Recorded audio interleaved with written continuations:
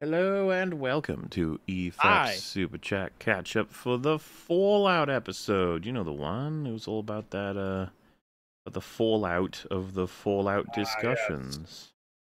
I see. How that goes? The brilliant video from Jim Sterling, who people have asked, like, surely that counts for the yearly one. And I was like, I don't think that's how the rules work. I'm sorry. So, No. no. But, you know, it's a fair question. We got some messages while we were doing that stream, so I thought I'd read some out, give them a little answer-rooney, and yeah, do that for a little bit of time, see how it goes. The first one says, in honor of Bernard Hill, what are your favorite Theoden moments? Um, Probably when he's at his son's gravesite. There's just a really great acting. We learn a lot about him there. Yeah. I mean, I guess I'll do the boring answer as speech. It's my favorite seed. I feel like they're all good, but one of the best moments, or at least one of the ones I really like, is that we get all the setup for his reasons for why he doesn't want to help Gondor. And then when the actual question comes, he's pretty much instantly like, "Yeah, we'll do it." Yeah, that's right. It's shows a lot of character. I quite enjoy characters who are very aware of all the reasons why, even if they're selfish, why they wouldn't do a thing, and then they do the thing because they're like, it's the right thing to do. Yep, coming Uh, through in a yeah, moment of crisis. he's I think a lot of people could watch Lord of the Rings without realizing he's like one of the best characters. Uh, Yeah, I think so. Probably because Fellowship directs your attention very heavily to the Fellowship. mhm. He is high up there. Oh yeah, one of my favorites. Can't wait for the Long Man's Nurse Watt review. I ain't touching Doctor Who. I told Gary I agree to watch the specials that happened a while back if that means I don't have to watch the new seasons, and he said yes. So I'm free. I don't have to watch Wheeling them. and dealing. They look and have been awful, and I don't know what, like, the fact that their ratings are doing worse, at least from what I was told, than even Jodie Whittaker's era. It's just like, good God, Doctor I'm just Who's glad they getting learned worse. their lessons. Oh, yeah, Really if took that's that the to heart. case, then man, are they actually doomed? Well, You and know, it's the Doctor budgets Who. are higher now because of Disney money, Mm. and I just think I don't think Disney realized what they've bought. Like it was Well, yeah, that's I guess that's kind of interesting that they've like bought into something that they don't really understand that well. no, it's Doctor Who is a big IP at its biggest. What it is right Hmm. now is similar to what uh, similar to Star Wars, Star Trek. You know, these Yeah, fledgling fucking franchises. What a shame. driving Uh, them all into the ground. It's amazing. Every yeah. single one, every one, they're driving into the ground. Ooh, a full roster of fighters in today's EFAP must be an Avengers level threat. I wonder what pain Maul will subject us to. Oh, you know, the usual, as I do. Thanks for that. No problem. Someone sent a sticker of a Shiba dog dressed in a traditional outfit waving Japanese fans. A traditional outfit, which That's a how it's suit and a tie, described. or I don't actually know. It just says traditional outfit. So well, I mean, Shiba Inu's Japanese dog, right? So traditional Japanese attire. sweet. Well, yeah, but like I'm an American, right? Mm. Yeah, but the Shiba Inu's a Japanese dog, so maybe if it's like an emoji or something, then it would be that. Yeah. Fritosis is here. Nice. Yes, he was. I wonder if Fringy can lay eggs since he's part bird. That's an Hmm. interesting Hmm. No, Hmm. I Hmm. question. Hmm. Well, Hmm. no, he's a male, right?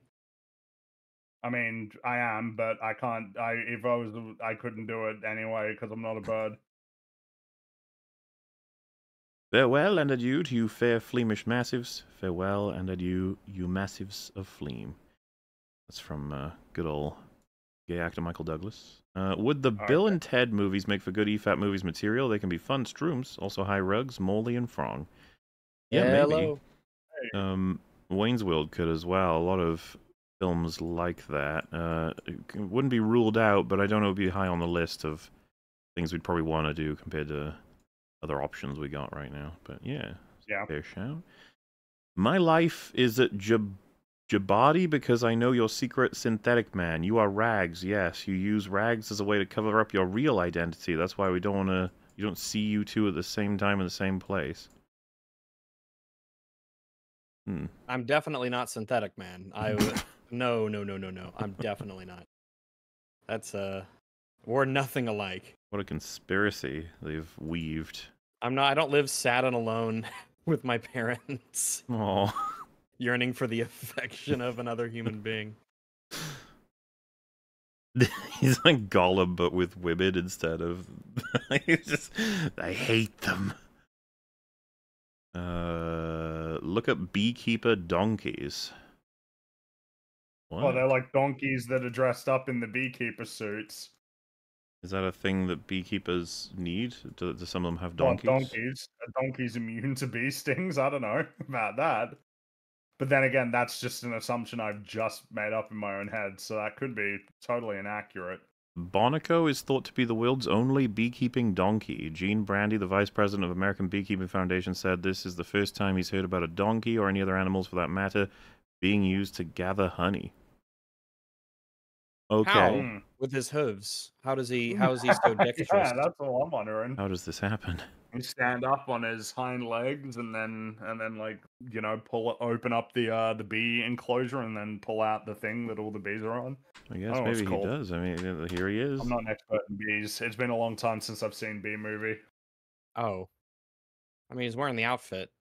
Yeah, that's awesome. He's ready to go. I'm so glad he's wearing the outfit. I'm so glad. Well protected. That's what's important. No one likes a stung donkey. No. And the bees just don't understand. Everyone's just trying to help, okay? Even the donkey. There was an article saying Knuckles is the show Jews need right now. I saw people sharing a scene where there's something to do with Knuckles and... Is Knuckles Jewish? Is that a thing? I'm not up on my Sonic lore, so... I got nothing on that one. I have no idea.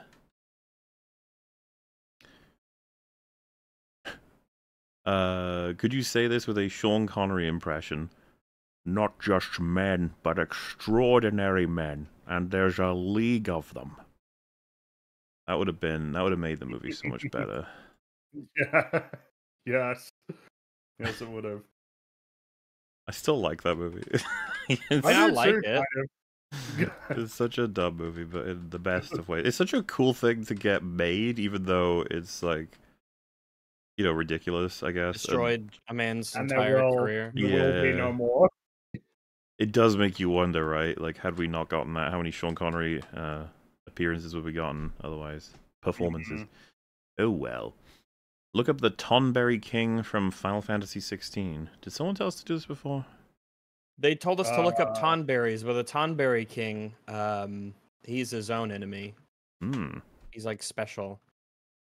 I think I remember seeing him when I was scrolling through images of Tonberries. Oh wow. He's looking a bit different. Are the Tonberries the ones that we liked with like that they insta kill or whatever? Yeah, with the little knife. Yeah. Yeah, see, he's a bit. He's got a big knife. You know, the simplicity of the I don't know, the simplicity of the original one from whichever game was that, Final Fantasy 6 or something. Can't remember. But yeah, I guess he is the king. But I don't know. I think it's not as funny when it's a big knife. Yeah. I think it's funny when it's just like a kitchen knife. It's the way smaller knife and the way He's a smaller killer. creature that looks almost cute. Yeah. This is them trying to be like, okay, we got to do this seriously. Yeah, this feels like they've Dark Souls'd him, you know? Well, it reminds me of, like, they had to do Galactus, right, in the second Fantastic Four movie. Yeah. And it's like, well, we can't have a big purple guy. We're going to have a cloud. We gotta make a big cloud.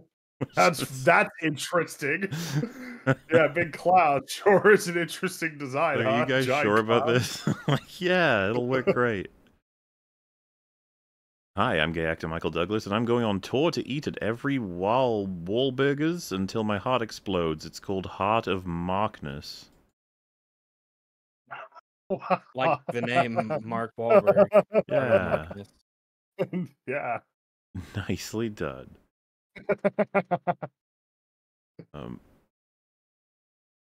LGR is one of the coziest YouTube channels, off the charts, wholesome levels with someone like me, gay actor Michael Douglas can appreciate. Oh, that's nice. Have either of you guys ever watched that channel before? Is that the one they've recommended a few times? The animal one? What, lazy LGR? That's lazy game reviews. He like does reviews of PC games and PC hardware. Then no, I have not. Unless I'm thinking of unless there's a different one with the same acronym. But yeah, LGR made good videos about computers and old video games and stuff. Yeah. Gay actor Michael Douglas has posted, "Oh, here she comes. Watch out, boys. She'll chew the couch. Oh, here she comes. She's got Down syndrome." I don't know that one, or at least those lyrics. I don't think that's the official one, but I guess if Michael Douglas version of the song. that could be. I haven't listened to his songs in forever. Does he still make new ones? Likewise. I think he does. Hope so. Domesticated foxes are very squeaky. Yeah, they're squeaky critters. Yeah, squeaky fellas. I guess one wouldn't expect that, or would they? I don't know. I don't know what to expect out of a fox. Yeah, I'm not sure what I would expect. Like if someone asked me before I knew, what kind of sound do you think a fox makes? I don't know what I would say. Yeah, like, I guess they could be. Maybe. Wasn't there a viral song that answers that question? That's. I was thinking that when I said that, I'm like, is that sounds like something that I'm aware of. What does a fox say? Unfortunately. Yeah. But no, I wouldn't have imagined a fox being squeaky, I suppose. It's a clever little detail when at the very end of the taking of Deborah Logan, you see Kara using a party blower which resembles a snake tongue. Does that mean anything to you guys? I don't know. I guess that's from a movie. Someone got taken. Maybe that's one of the Taken movies. The Taking of Deborah Wyszynski or whatever it was. Starring Liam Neeson, hopefully. Starring Liam Neeson. We all know you can't have a Taken movie without him. When he jumps over the fence, it takes 30 cuts for him to get over it. Yes. Remember the Helldivers meme? The Helldivers. Yeah, I remember. Yeah, Helldivers. Great promotion right there. I think in this one they should, in the next Taken movie, Liam Neeson doesn't play Liam Neeson. He plays the daughter getting kidnapped, and someone else plays Liam Neeson. I mean, it could work. I don't rule it out. I wanted to recommend Slow Horses with Gary Oldman leading the office of the least capable MI5 agents ever. Le Car meets Lanussi.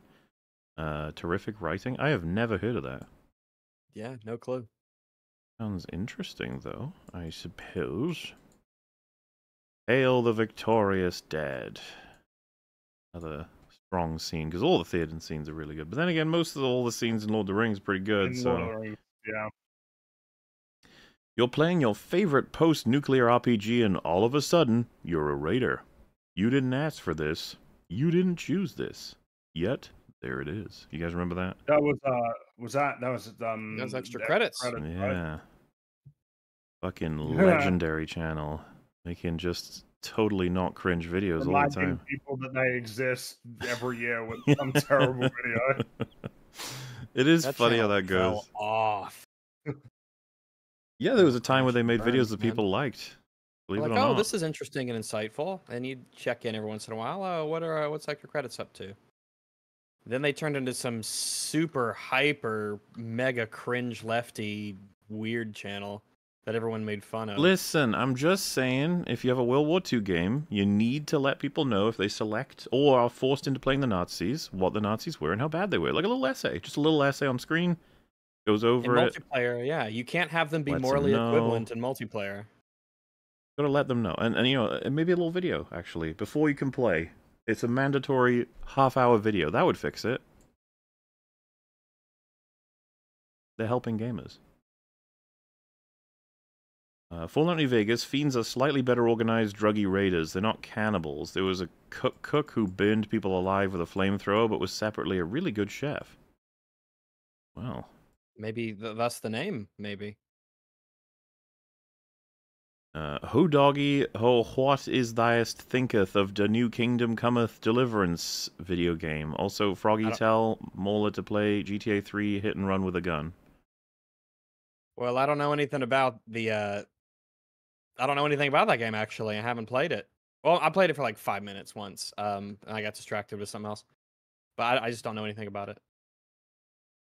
Well, I wouldn't need to. Mola's played Grand Theft Auto 3. At some point. I don't think it left much of an impression on me, though. That's fascinating. And then that's the fascinating thing. When did you play it? Do you know? I have no idea when. It was a while ago. Alright. But, did you play Simpsons Hit and Run before you played it? I assume I did, but obviously Simpsons Hit and Run has the benefit of being Simpsons. That's true. Simpsons quote, "Don't thank me, thank the knife." With the exploding... That was the Scouts one. Yeah, with the exploding, was it the kidney or his pancreas? And then they throw it and it has like an actual... yeah, that's right. His appendix is about to burst. Cuts it out. Thankfully, I've got my trusty pocket knife. And then, yeah, it explodes. And then you've got fucking Mo throwing Mole Man out of the tavern. You call that a knife? This is a knife. Oh, down I go. Poor guy, it was too big for him. Do you remember the joke at the end while Homer, Bart, and Ned were out in the sea, and he had stolen the scout guy's knife, and then they're getting attacked by a bear? Yeah. Oh, hold on, I'll stop him with my he's just looking around for it. And then what was it? The bear hunted them down later on in the the end credit thing. Yeah. And then stuck around and ambushed him. Peter Jackson's Pirates of the Caribbean or Gore Verbinski's Lord of the Rings? Who did Gore Verbinski do? What did he do? Who did he do? Well, I would have thought you could guess from the question. Yeah. Well, maybe. I didn't want to assume. I figured if I didn't know, I could just ask, right? You could tell me the answer. Well, I already did, right? Kind of. Yeah, you implied it again. I guess he did the Pirates of the Caribbean movies. Correct. Indeed. All right. I kind of want to see his version of Lord of the Rings. I guess I don't need to tempt fate or anything. Or wait, was it which one of the two would you be interested in seeing? Was it, or would you tempt fate? Well, for me, I'll just take it to mean, you know, if we're picking them at their times of making possibly their greatest films respectively, then I'll just say that I prefer Peter Jackson's Pirates, to Gore Verbinski's Lord of the Rings. As much as I love seeing Lord of the Rings being told as a story, I'm not hugely fond of the trilogy of Pirates of the Caribbean overall. I really like it, but the first one's the only one that I feel like is top notch. I suppose what's interesting about that is when I'm thinking about him, I'm thinking of Rango more so than Pirates of the Caribbean. That's what I said, maybe. I wonder what Peter Jackson's Rango would look like. I thought the question was would you rather see Gore Verbinski do Lord of the Rings or Peter Jackson do Pirates of the Caribbean? No, yeah, I think that is the question. Yeah. Okay. Okay, well, yeah, I think I'd agree that I'd probably prefer to see Peter Jackson's Pirates of the Caribbean. It's pretty easy for me because I just think that of the two trilogies, one is significantly better than the other. Yeah. So. Yeah. And hey, that means we could get a super amazing Pirates trilogy. It's cool with me. Hopefully that means we don't lose any of the good stuff and we get a whole bunch of new good stuff. And we get to keep Orlando Bloom because Peter Jackson likes him. Our favorite. I'm more on EFAP 253. The video was made by an AI. You can tell from slightly contradicting arguments, repetition, inaccuracies, and narrator equals robot. 253. Let me have a look. I don't remember this. 5, because that was some time ago. Mm.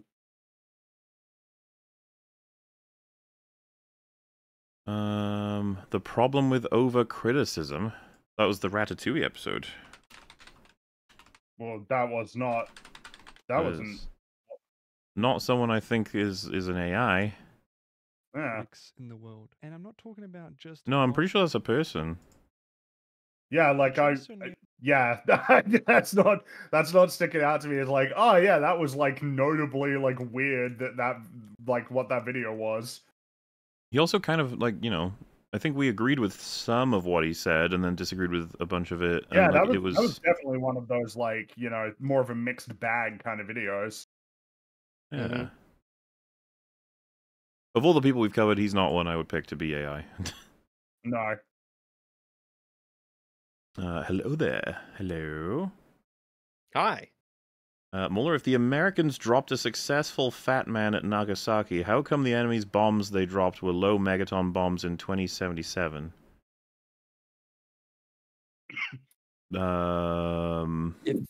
Fallout stuff, right? Yeah, well... I don't know, just because you can make a bomb bigger doesn't mean you necessarily want to.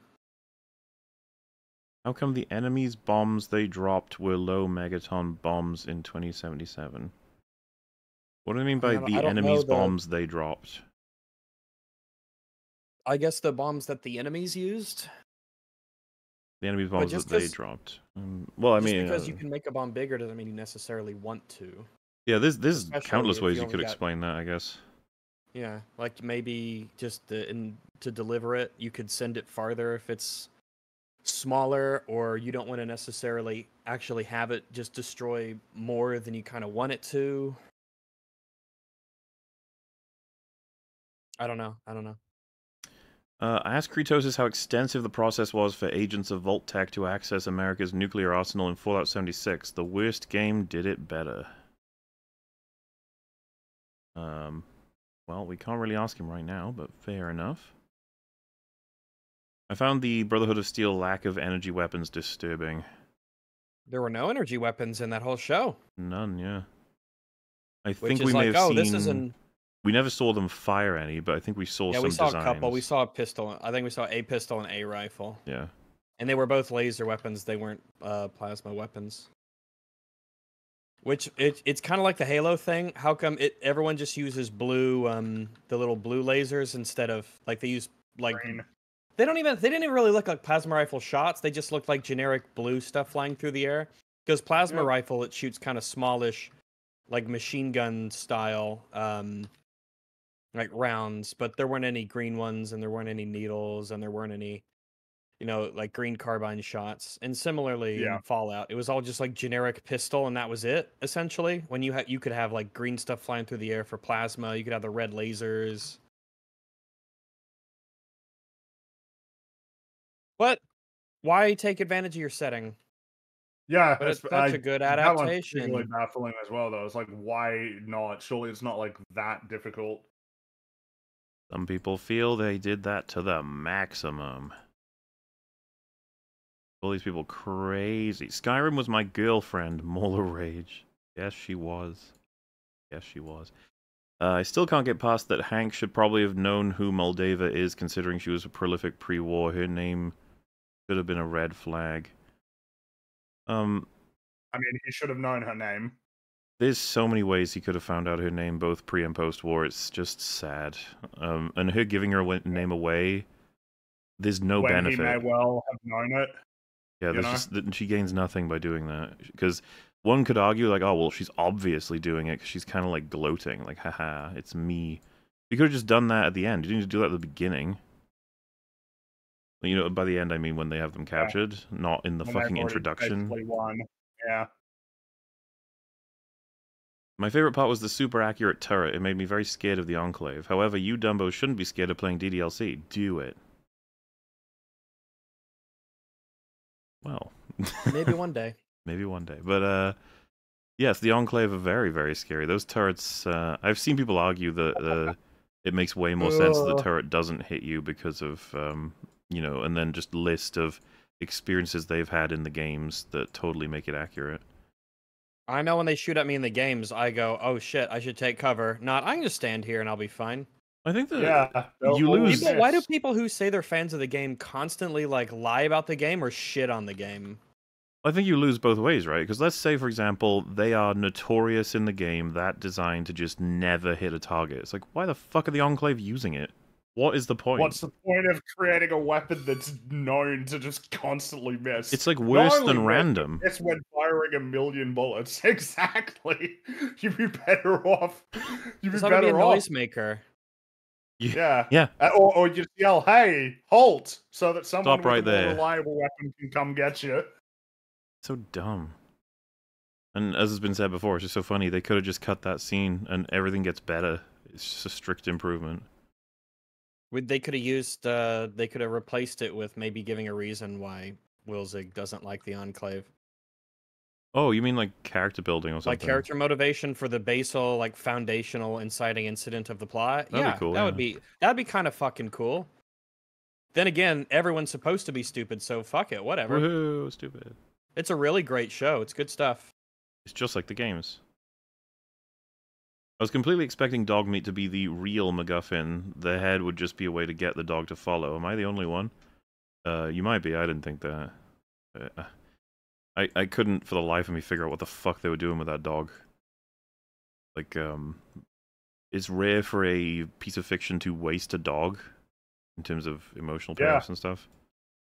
And somehow they managed it. Like, media is notorious for using dogs in all kinds of ways. Yeah, this show it defied expectation. Best cheese type, American is not an option. American, I don't know why American gets poo-pooed. That's a I guess not an option because they want to know what the answer is, excluding that if you were going to choose it, maybe. Yeah, be it. You know? I don't know. I like pepper jack, I guess. Gruyère's pretty neat. I'm not a big cheese guy. I like cheese. I like loads of kinds of cheese. I'm a big fan of cheese, you know? But I couldn't really tell you much about any specific kind of cheese. Yeah, I mean, I'm pretty much the same. Just not a cheese connoisseur, but have no aversion to such a thing. Saying it's satire is an excuse for snobs to hit you with the media literacy stick for not agreeing with their stupid opinions. Well, that's where it can end up. A lot of people... I think there is a discussion to be had about the nature of satire. I tried to say on the stream that if you had like a lot of, I don't know, consistency criticisms of the characters of Austin Powers, you will find yourself eventually talking about satire and how it works. Same for South Park. There's a lot of things that do it, but like we should never... It feels like someone had a meeting that we weren't a part of that said, as long as you're satire, you're good. There's no such thing as bad satire. Which is like, whoa, I never agreed to that. No. Yeah, I don't approve. Oh, I didn't even get to vote. Ridiculous. Because I would have voted differently. I would have been like, there are good and bad ways to do satire. That's where the talent comes in.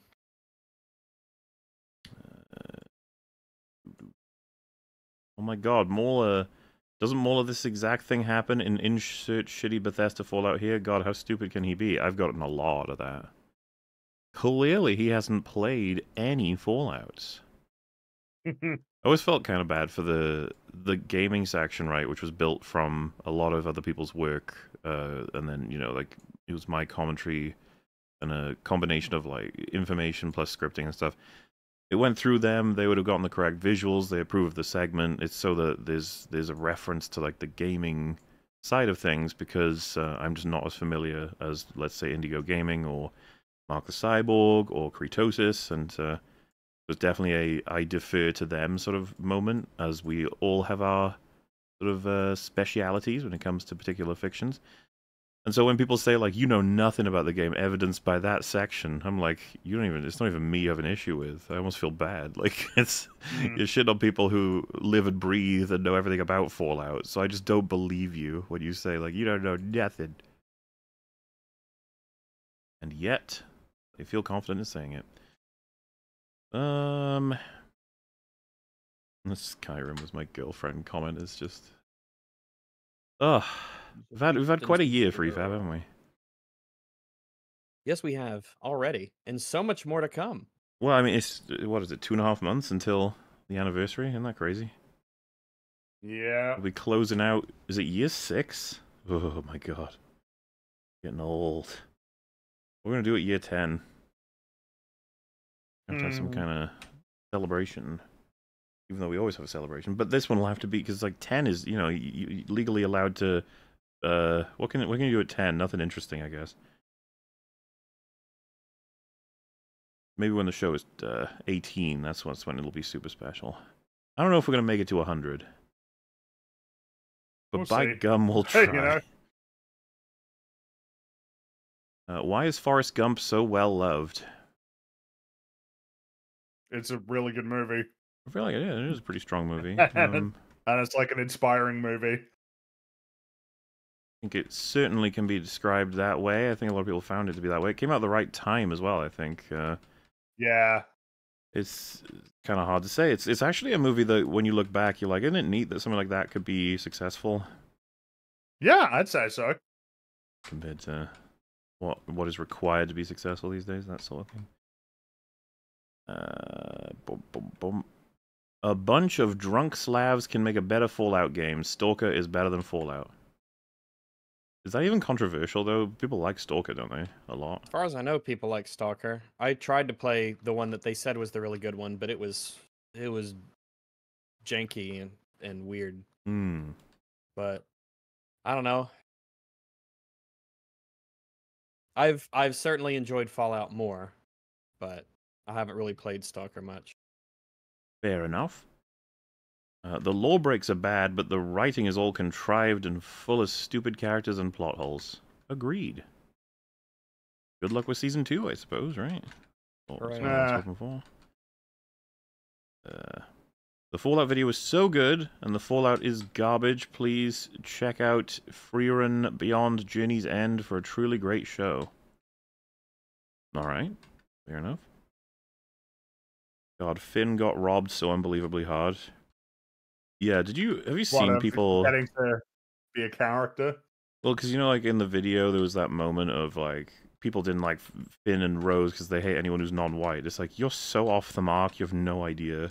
You have no idea what you're talking about. It's just funny because there's a perfect world where Finn got to be at least the one character who makes it through the trilogy without being shit, you know? We didn't get that world, but it's out there in the multiverse, maybe. They teased us with an interesting concept for a character, and it just, like, it was interesting for about 6 minutes. I think that tease works so well that there would be people that when they'd finish the film, they would be talking about things that didn't even happen. Like the journey of the stormtrooper that's turned on the Empire, you know, like a whole bunch of references that probably didn't even exist. And I wouldn't even necessarily blame them, because I think that's what we do to compensate sometimes. When it's just like... The idea is the thing. It's like you want that story so much, you start to imagine it was there when it wasn't there at all. When it wasn't there. Also, hi Rags. How is Rags? Hi. I'm doing A-okay. Things are alright. I see. Wonderful. Amazon saw Shady Sands through some sandy shades. Oh, I gotcha. Shady Sands through sandy shades. Rue. Oh. New Vegas DLC Dead Money strips you of every single item at the beginning. The only workaround is a headpiece and mask because they're quest items. I wouldn't know anything about that. Yeah, I think that's one I didn't actually play. I can't remember. It's been a long time since I've played. I don't think I really got into the DLC nearly as much as the base game. In Fallout 4, both Fridge Kid and Eddie Winter are ghouls that had no way to get serum for 200 years and haven't gone feral. Yeah, well. Yeah, Shut well, up. don't It's think canon. about it, because the show's supposed to be stupid. I mean, if you said this to the showrunner, I'm pretty sure he'd say, like, well, yeah, but they had you know, not all ghouls, most, but not all, require this. So there you go. And then he would smile, and he would talk to people about how, isn't it sad that that's what they care about instead of the story? And you'd be like, yeah, you got me. Are origins... Oh, sorry, are oranges called oranges because they're orange? Or is the color orange called orange because oranges are orange? The orange came first. The color. Or sorry, the fruit came first. There you go. I was about to say, initially, you gave an answer where I thought to myself, that doesn't answer anything. I like the answer orange came first. Great. I had a dream where EFAP was going as normal, but everyone would end their statement with a fact about chocolate milk and no one was acknowledging it. That is an interesting. That is an interesting dream. Acknowledging it. What's crazy about that dream is that it's so likely that that's just actually a thing that occurred. Could have been a thing that happened for like a half hour or so, yeah. Nate's military service ended 2 years before annexation of Canada, and he also received the power armor training but never wore it. This is impossible. What we read out at the time. It's to do with the war crime thing that bafflingly was used to support the idea that people care more about like lore accuracy than story when everyone was complaining you made a character a war criminal, which is not what they wanted. To me, that seems like they care about the story, not just random accuracies. You can care about both. Crazy. And you can try and deflect whenever fans complain about some stupid shit that you did. If you deflect to something else. Like, no, we have a problem with that too. Yeah, that's true. Obviously, what I'm trying to get at is just that it's an ironic thing to be like, you fuckers, this is what you care about. And it's like, that's not what that represents. But also, we should be allowed to care about that. It's a weird world we're in, where the creators of IPs that spend like painstaking amounts of effort and time into making these worlds eventually have people take over that are just like, oh, whatever, that part doesn't matter. And that's fine because, you know, the lack of effort on these scripts. It's insane. It's wild. Unreal. When it's everything. Everything unreal. follows on from it. It's crazy. It's all downstream from it. It's even funnier when you can have Nate be racist to a Chinese officer in Fallout 4. Alright. Moldava shouldn't have waited 15 years to attack Vault 33 and let Lucy grow to adulthood if it were for her have a chance to survive, since bullets wouldn't have bounced right... Oh, they're saying that had she attacked while Lucy was a child, it would have been more healthy for her, because obviously bullets and knives would have bounced right off her. That's right. Fair point. That's the Fallout lore. It's a Fallout lore reference, yeah. Really good.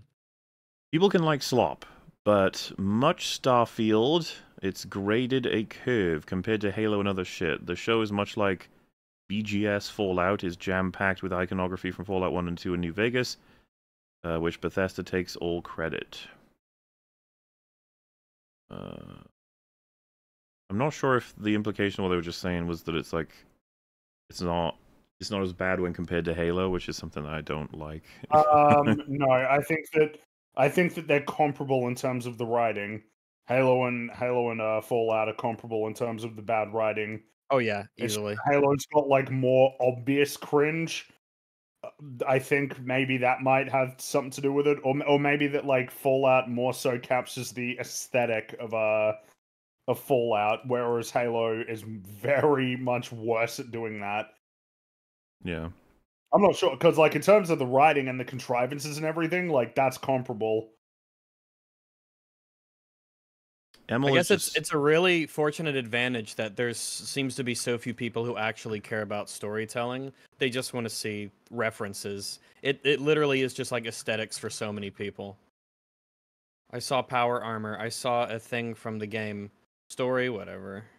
Well, yeah, because that's something that's worth remembering, right? Is like, well, what do you think the playbook's going to be for other things where maybe satire isn't going to be the kind of argument that people would accept if it's a different franchise?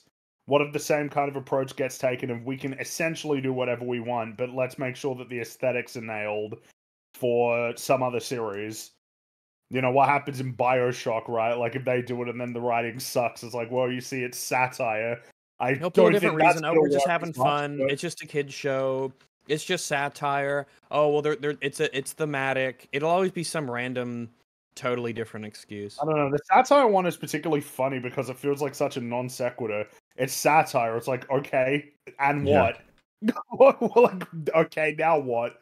Well, the undercurrent, as people pointed out, is there is a little bit of like, oh, you didn't get it. It's like, what do you mean? What did I not get? And it's like, it's making fun of X. And you're like, no, I got that. Everyone got that. I know exactly what the goal is. That's kind of like the importance, though. Understanding what the goal is and still pointing out how it doesn't work anyway. So, I mean, the video that ended up being made in totality is just, there's so many references to how, like, stop telling me they don't want you taking it seriously. They want you to, like... They obviously do want you to take it seriously. Come on. Like, how often does South Park have the, someone gets killed and it's played, like, dead serious?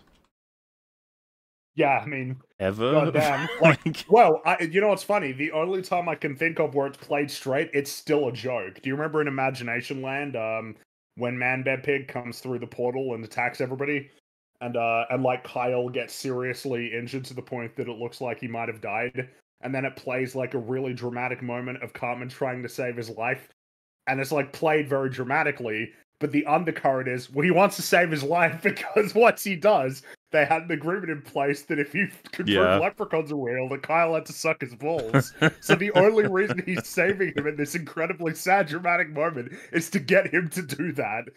So, like, yeah, even in South Park, when they do it, there's a joke, you know, belying it. Well, like, one of the things I went through straight was Make Love Not Warcraft, when Randy's dying and he has to pass the sword, you know? Yeah. Then he just takes the headphones off casually. Yeah. Or I guess maybe like the closest you could get is in the movie when Kenny goes to heaven, right? Like that's played straight. But man, like but once even that, or twice, and it's because you know the song kicks in, right? Because like little boy at peace, and then it's like wonderful. That is little boys go to hell. Oh no! I meant right at the end of the film, when he takes off his hood and then says goodbye to his friends before going to heaven. That feels like one of the few instances where, seriously, maybe the only instance off the top of my head I can think of where South Park played a moment completely like straight. Well, and again, you see these patterns because this is, tonally speaking, how it's done to properly execute like how the audience is going to reflect. Because I think that a lot of people, when rewatching it, will be baffled by some of the stuff in the show, and they'll be like, how did I miss this the first time? It's like, yeah, because you're obviously distracted by... One of the big keys, which is mentioned in the video, is the nature of the show going on. Just the fact that it's happening at all. You're watching it. You don't have a judgment yet. You're just like, well, I'm just... in real time. Yeah, you're along for the ride, and you've given them something that they've taken for granted, which is that you're giving them a shot. Yeah. You're going to sit... You're going in good faith, you could call it that. And see, and you're going to wait and see what they have in mind for their story. You know who doesn't have... You know who doesn't have any of that right now? You know, at least from our audiences and many others, is Disney. They don't have that capacity anymore. You can't have... where you'd sit there and watch the Marvels and be like, well, hold on, like, that might be silly, but let's see where they're going with it. Yeah, like, if... You know, if Peepo Glad was people watching Fallout from the get-go, they're just happy, and so they're enjoying it. And I would go with Madge is how people treat anything Disney. When you boot it up, that's what they look like already. Yeah. It's like, I'm not interested. And it's like, why are you here? It's like, well, to be honest with you, I'm mad at you. And Disney would be like, what, why? And you're like... And the thing is, it's not like it's come from nowhere. Yeah. You know? If you... I mean, it is an unprecedented streak of bad movies and TV shows that they've released to where, why would you really have any expectation that you're going to get... When you see all of the standard signs of like, Disney writing for, like, you know, Disney Marvel stuff, it's easy to go, okay, this is going to be some bullshit. And, like, it's always been that way, except for, like, No Way Home. It's, like, the only one. Yeah.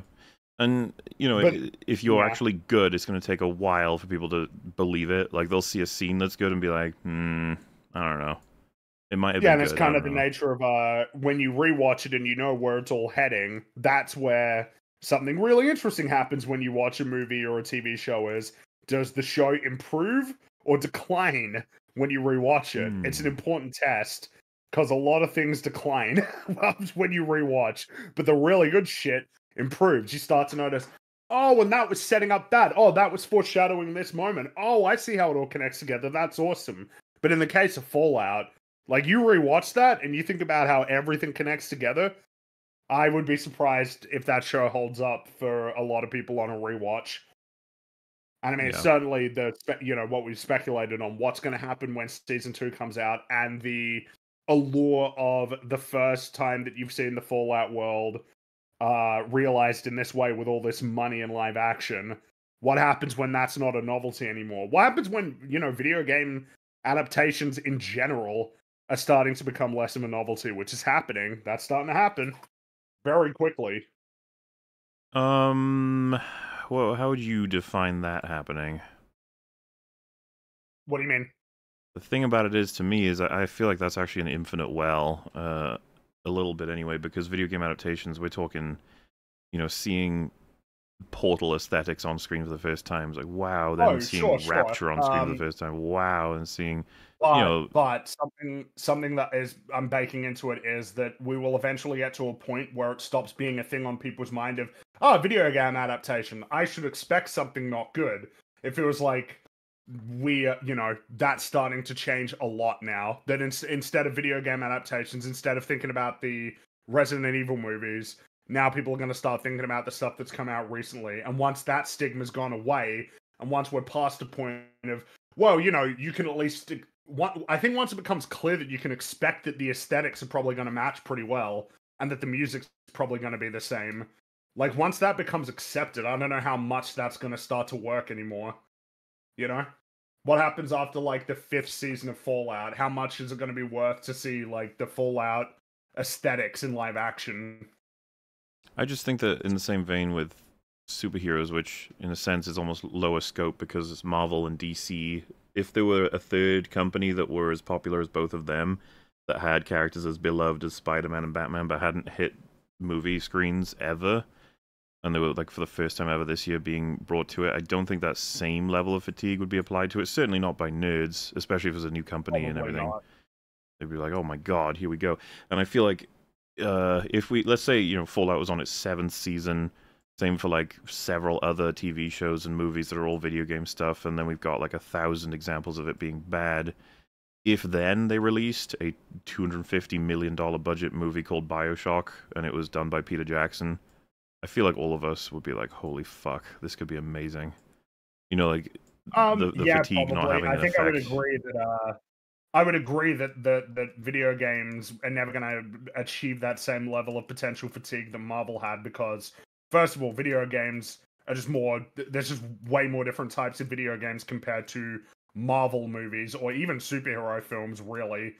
Different aesthetics, whether science fiction or fantasy, animated or, like, live action, all of that's going to be the case.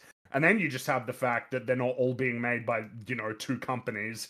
It's not just Disney and Warner Brothers that are making video game adaptations. It's basically every company, whether they're TV shows or animated or high budget or low budget, or all of those things. But at the same time, I don't know, because I remember seeing reviews of Fallout saying, like, a lot of these, like, reviews that come out will still kind of be talking about the idea of, like, video game adaptation curse as, like, a thing that's on people's minds. I wonder when that actually goes away, like, completely. And I feel like it's got to happen soon, where people stop saying that shit, because it feels like, I don't know, it just feels like out of date to me. Oh yeah, like, when I think of video game adaptations, I'm thinking of the Resident Evil movies. It's like, well, I don't know that anybody is anymore. Nah, I feel like at this point, everybody's thinking about Arcane, or they're thinking about the Mario movie, or they're thinking about, they're thinking about, like, Sonic, or they're thinking about thinking about I thought I said Arcane, but yes, they're thinking about Arcane. They're thinking about The Last of Us. Fuck, they might even be thinking about Halo, and, like, well, hey, at least they got, like, elites in it or something, I feel like we're well past the like the 2000s era of video game adaptations, or like Prince of Persia, The Sands of Time, like that kind of era. Yeah, I suppose I'm curious how long that's going to last in terms of just the the sheer appeal of, hey, look, it's the game I recognize with its visuals reasonably faithfully adapted. Maybe even the music as well. Especially if we're going to start having like 6 or 7 of them coming out every year.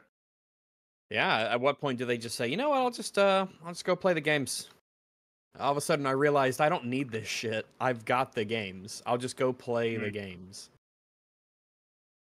Well, I mean, you know, superheroes are still far away from their ending, right? Because they've got so many projects in the pipeline, to the point of the 2 Avengers films are still very far off. That's true, but what happens if Superman comes out and makes like 400, 500 million, and like the next Avengers film makes less than $1 billion? The thing is, like I don't even really understand it myself. They've had so many fucking failures in a row, and they just, like, what's the newest attempt? I'm gonna restart it. Okay. I mean, I think it is pretty simple, isn't it? It's that I think Disney will forever pine over what they had, which was like an unprecedented money-making machine. Yeah. That'll always be what they compare themselves to. Remember back in 2017 when every single film we made like $800 million plus at the box office? That's what they'll be thinking of. As even if they keep failing, I think they're still going to be thinking about the good old days when they were making money.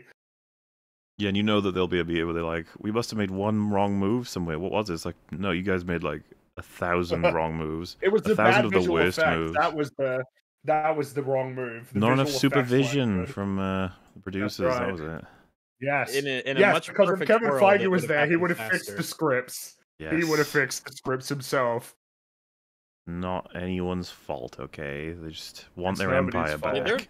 They're lucky it took so long for all the fucking the sheep. He's calling that to kind of. I mean, they're fortunate people have such low standards for content. In a much better world, they would not have lasted nearly this long. It's funny that you say nearly this long, and it's like it was only like 2-3 years before they ruined everything for themselves. It didn't take them too long to do it. You know, it's from like WandaVision at the beginning of 2021, really, because even though Endgame is a really bad movie, I think if you look at it in the sense of like a calendar, but in terms of the projects and it was like 15 movies. Because it was dense. That's the thing. It was so dense in terms of how bad it was. They put out a lot of crap really quickly. It was unprecedented. I've never seen a string of that many bad films from one studio. It's also worth remembering, like, a lot of people don't break these things down. They treat them in the same way someone might treat going to a restaurant, you know, like nothing crazy, just something fun they do every once in a while. They've not thought about it too much. And so when they watch a Thor: Love and Thunder, that's a bad example because that's a film that really felt like one of the significant changing ones. But maybe something like a Black Widow, they'll watch and be like, I didn't really like that one, but yeah, whatever, it's fine. Yeah, you know, it could be just that. But it eventually enough of them in a row, and you're like, wait, why am I watching these? Yeah, like the last 4 movies I've seen, I thought sucked. I probably, I might watch something else instead. And then it's like the newest Extraction is out. I was like, that's more reliable. The newest, this John Wick is obviously liked more than Marvel.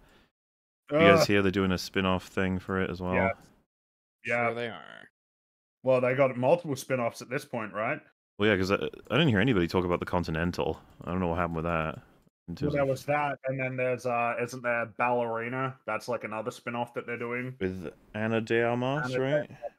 Yeah, so you got that, and then this new one that they've announced, and probably John Wick 5 and 6, because why not? Oh yeah, probably. I know they said 4 they'd be done. It's like nah, he'll claw his way out of the grave. Well, he's gonna have to go kill all of the fucking people at the top in the high table. Yeah. How exciting. Then they gotta keep delaying that probably as well. They'll keep delaying it so that they can keep making movies. Because doesn't it feel like 3 and 4? It's like, wait, what the fuck's going on? I thought, you know what I mean? Like, doesn't it feel like 3 and 4 were kind of the same in terms of their broad premise? Yeah. He's gonna fight the world. It's like, and he's gonna fight the world again and not really make much progress. That's it. I don't know. The primary appeal of that fucking movie is dead. He's a superhero now. He's not a normal person at all. Yeah. boring. I don't even know what the fuck they wanted out of the stairs thing. People are like, it's really funny. It's like, what was it? Why? Why was this supposed to be a funny part like that? And you know, like the fact that these is like his death is baited at the end of 4 because they were intending to close it off if it didn't make as much money. Like if it had done what Dead Reckoning Part 1 had done, they'd be like, all right, goodbye, John Wick. Yep, toodaloo. But it made too much money, so now they're like, fuck. Well, that's not the end. Isn't it interesting that I know that it's because Fast X, right? That was meant to be the first of 2 to round it out, but then before it came out, they said, "Nah, 3. We're gonna make 3," and then it didn't do too well. It's like, "Nah, 2." Yeah. And it's the same with Mission Impossible, where they said, "Yeah, there might be more," and now there won't be. This one will be the end. The fact that they had to change it from Part 1, how is that not the biggest admission of, yeah. We screwed up. Oh, that was so disappointing. It was. That was so disappointing. I was sitting there in the theater like, oh, I'm so excited. This time was going on. Oh, no. No. Stupid AI. Yeah, stupid AI. Emil is just a wacky, goofy guy who wants to have a good time between guzzling quarts of Mad Dog 2020. All right. Zorak mentioned. Yeah. That was me. I mentioned Zorak. Yeah. You got all sorts of crazy stuff here. You gotta pay attention. You might miss one. My Nate is a war criminal who participated in a gang rape of different women every day of his service. Isn't canon fun? Yeah, but that's the thing. That's what I mean about the whole, like, oh, you guys don't care about story. It's like, you obviously do. If it's about the history of a character, how could you not? That's what that means. Mola, what is the name of the strategy game in your Fallout video? Am I correct in assuming that it is a New Vegas mod? That was Goga footage. I don't know what game he was playing, I'm afraid, but yes, it was definitely a New Vegas mod. Wish I could help you on that one. I can always find out from him, and I can get back to you maybe on another stream.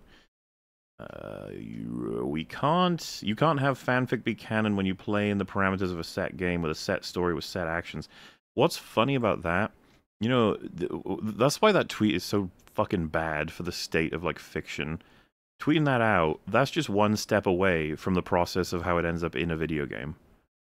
Like, him fucking around and putting that out in a tweet, the difference is he's, you know, editing some fucking text or writing something in one of the games, and he's just like, I'm going to put footage from that cutscene here, and I'm going to say it was this guy. That's cool. That's a fun little tidbit. Like, there's barely any difference in terms of you peered into his mind, and it sucks. You don't want to know that that's how people write the games you love. Yeah. It's like, oh, you have so much power over something, and you were just squandering it. You're destroying this thing that I love, and I hate you. You almost wish that when someone is taking over definitely a long-running franchise, that instead of the reaction being like, ooh, this is gonna be fun, it's more of a, okay, this is a big responsibility. I gotta make sure I do this properly. I gotta treat it very seriously. Because, you know, everyone wants to do the happy, fun, good times thing. When a lot of the greatest projects will have writers who are like, this was hell. But I'm very proud of the work, you know? Does seem that way. What do you think Emil meant by from Alaska to Nova Scotia? Don't know. I have no clue. Couldn't tell you. Just don't know.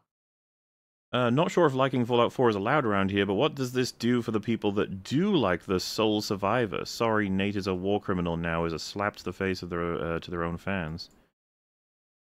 I think you're welcome to like any of the games, really. It's just like a matter of recognizing them for what they are, I suppose, is what we consider worthwhile in terms of when we compare and contrast, because I think probably is offensive, at least somewhat, to the best aspects of a lot of the games to be saying the show is just like Game X, you know?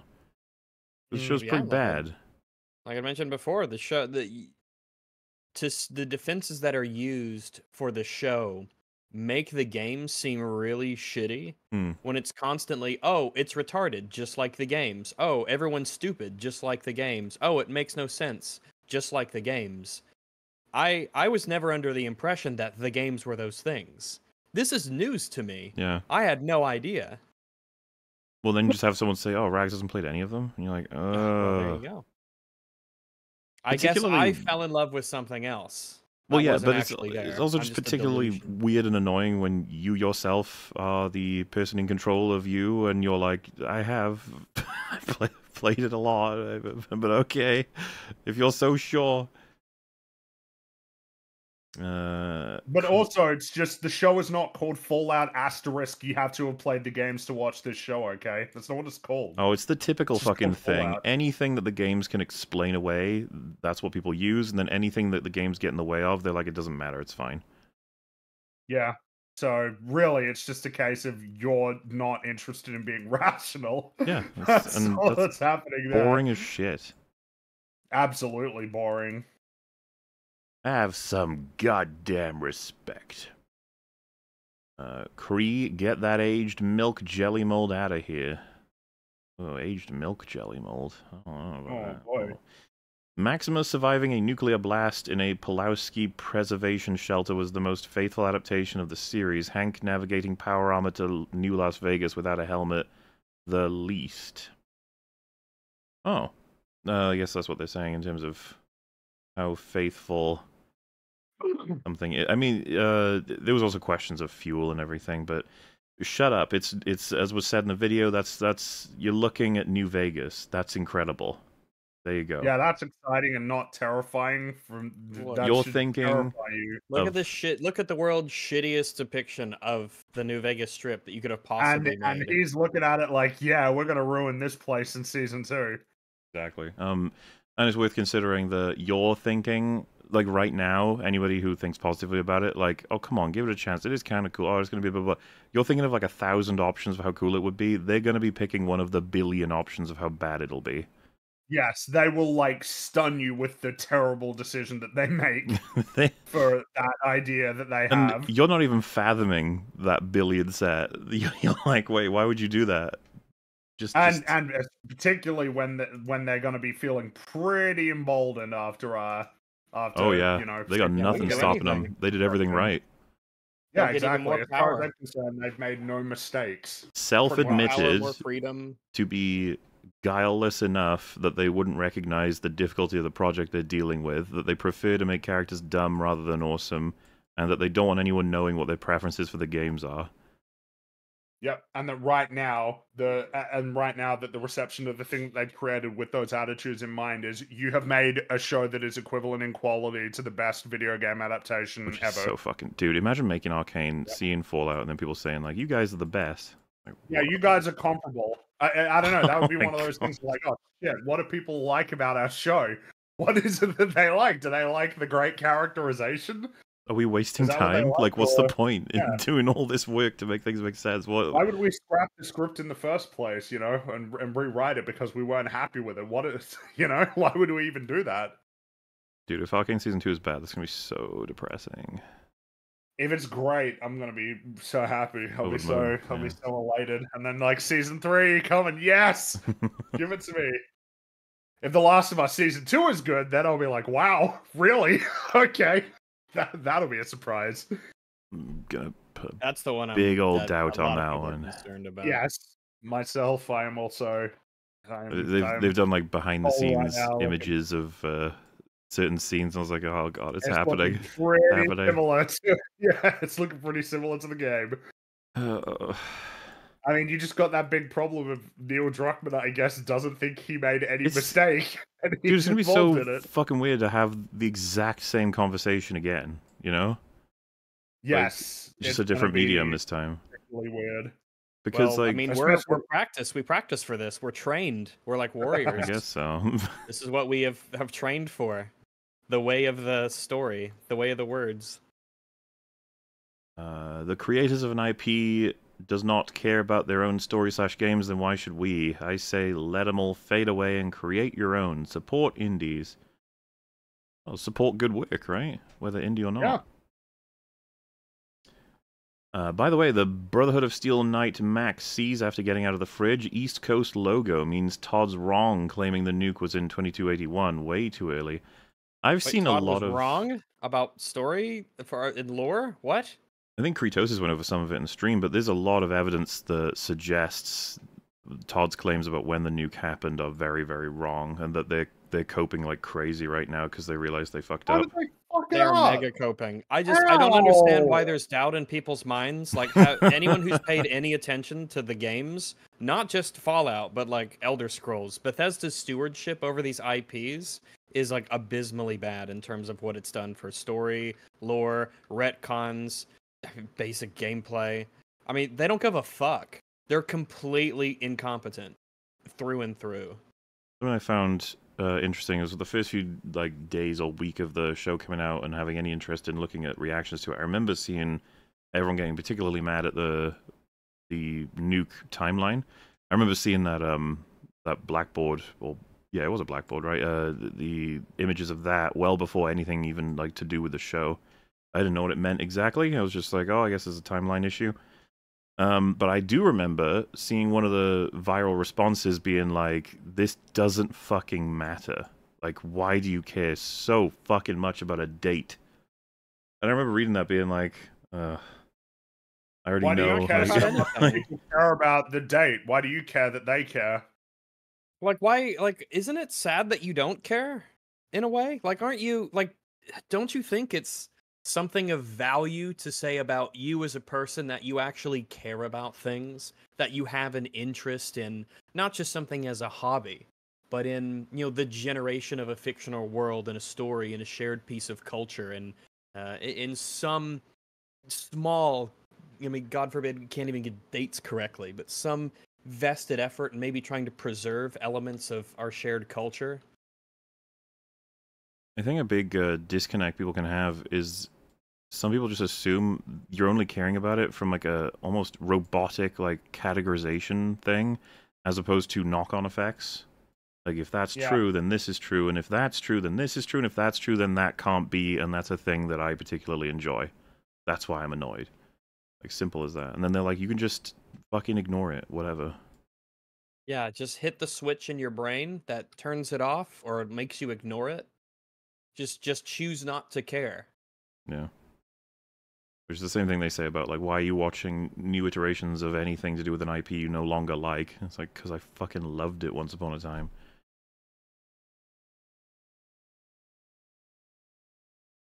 Well, another one for the trash heap. Fallout is continuing its downward spiral into you know, into still terrible. Making a lot of money. Yeah, unfortunately. Hey Molar, I really enjoy your content, but also enjoy the Fallout show despite its flaws. Interested in a collab of sorts with a growing 2Uber? I mean, we collab every week with all kinds of YouTubers, big and small. It's kind of the way we do it here. No particular system of getting in, though, because, of course, it would be impossible to do it in a fair way. But we have met all kinds of people in all kinds of ways. It's been very fun. Pokemon Applin entry shield and its evolution line. Is there a Pokemon called Applin? Applin? I'm not familiar with that one. I'm not familiar with it either. Do you want to give a little look-see? I'll read out the next one, because I'm not sure what... Yeah, let me take a look. Applin almost looks like it's a fucking... I don't know, an item. Looks like apple. Let's see. Make a population side of Jim's subscriber count. You needed to be able to update semi-regularly. I think there's subscriber milestone celebrations, which, to be honest with you, is kind of funny. Like, they're reverse ones, because Jim's lost a shit ton of subscribers since the old Jimquisition heyday. Which is not a huge surprise. It's not surprising to me at all, yeah.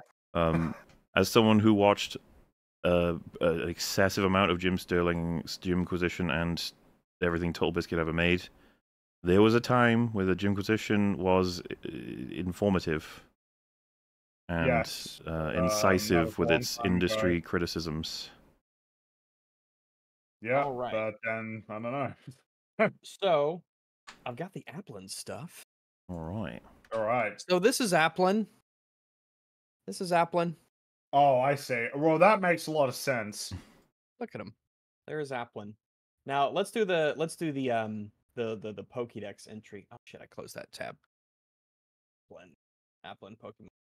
So the shield entry is what they wanted. So as soon as it's born, it burrows into an apple. Not only does the apple serve as its food source, but the flavor of the fruit determines its evolution. And it has a variety of evolutions. So okay, this... so Yeah? oh, I was just speculating on it. Sounds like Applin's kind of like a hermit crab. It seems that it's like the worm in the apple as a Pokemon concept, sort of, or a guy that Well, I lives in know the that, apple. but like it's living in the apple and you know, growing into the apple and stuff. That sounds a bit like hermit crab. So this is one of its evolutions. This is Flapple. Look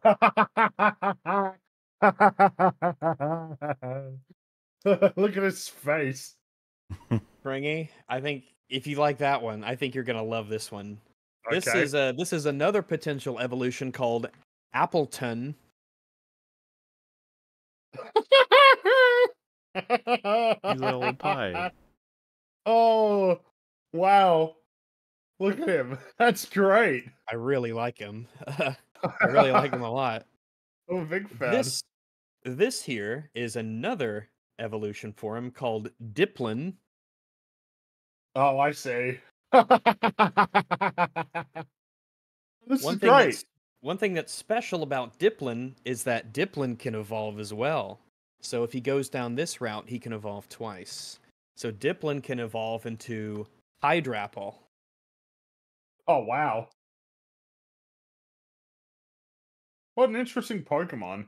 I really like this Pokemon a lot. I think that's creative. And I like his evolutions, and I like the theme that they have of the apple and like it's like a little lizard worm that it's really more of a lizard than anything else. But a dragon. It's a grass dragon type. I guess that makes sense. So it's a little bitty dragon that goes into the apple, and then it can evolve into different things based off, I guess, the flavor of the apple, which I think is a really cool idea. I really like this idea. Creative.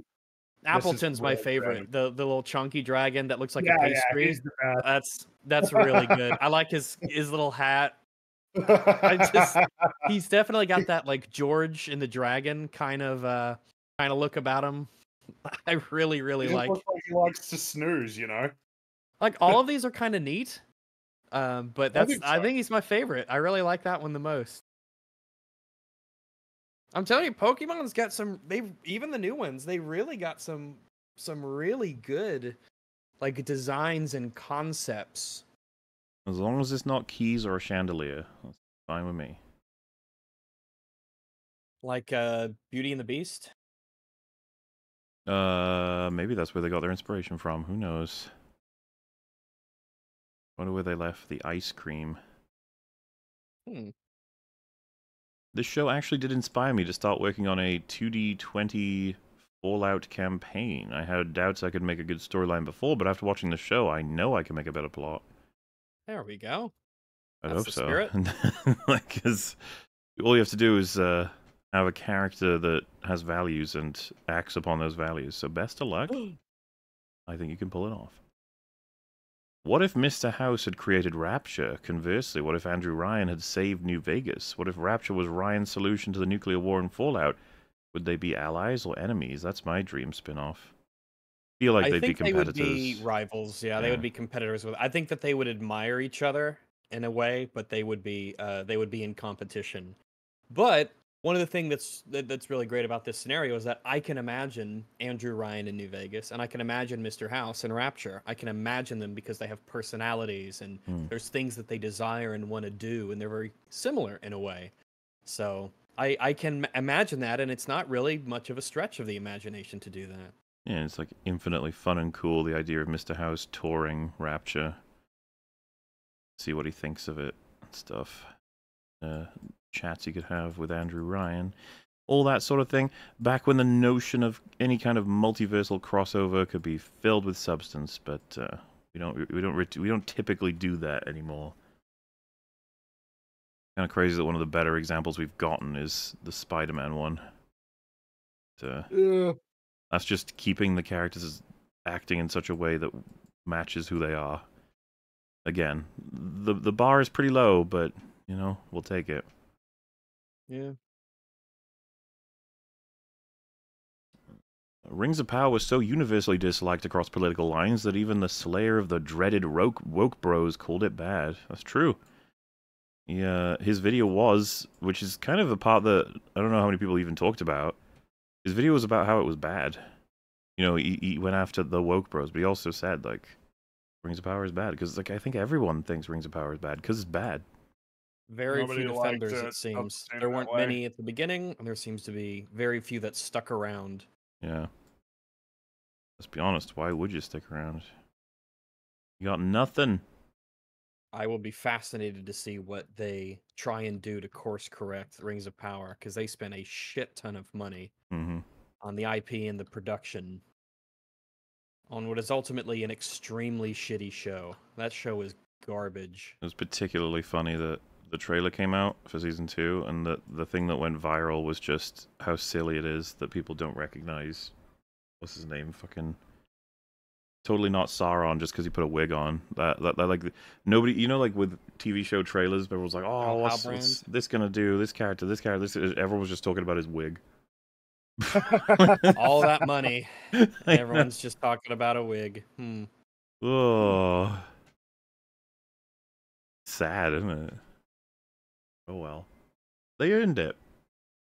I'm still amazed that the Bond film Spectre copied Austin Bond and Dr. Evil Blofeld as brothers and expected people to take it seriously. Yes, they did. That was like Austin Powers trying to be absurd, and they ended up doing it. It's fucking insane. And not liked by basically anybody, that movie. At least as far as I remember.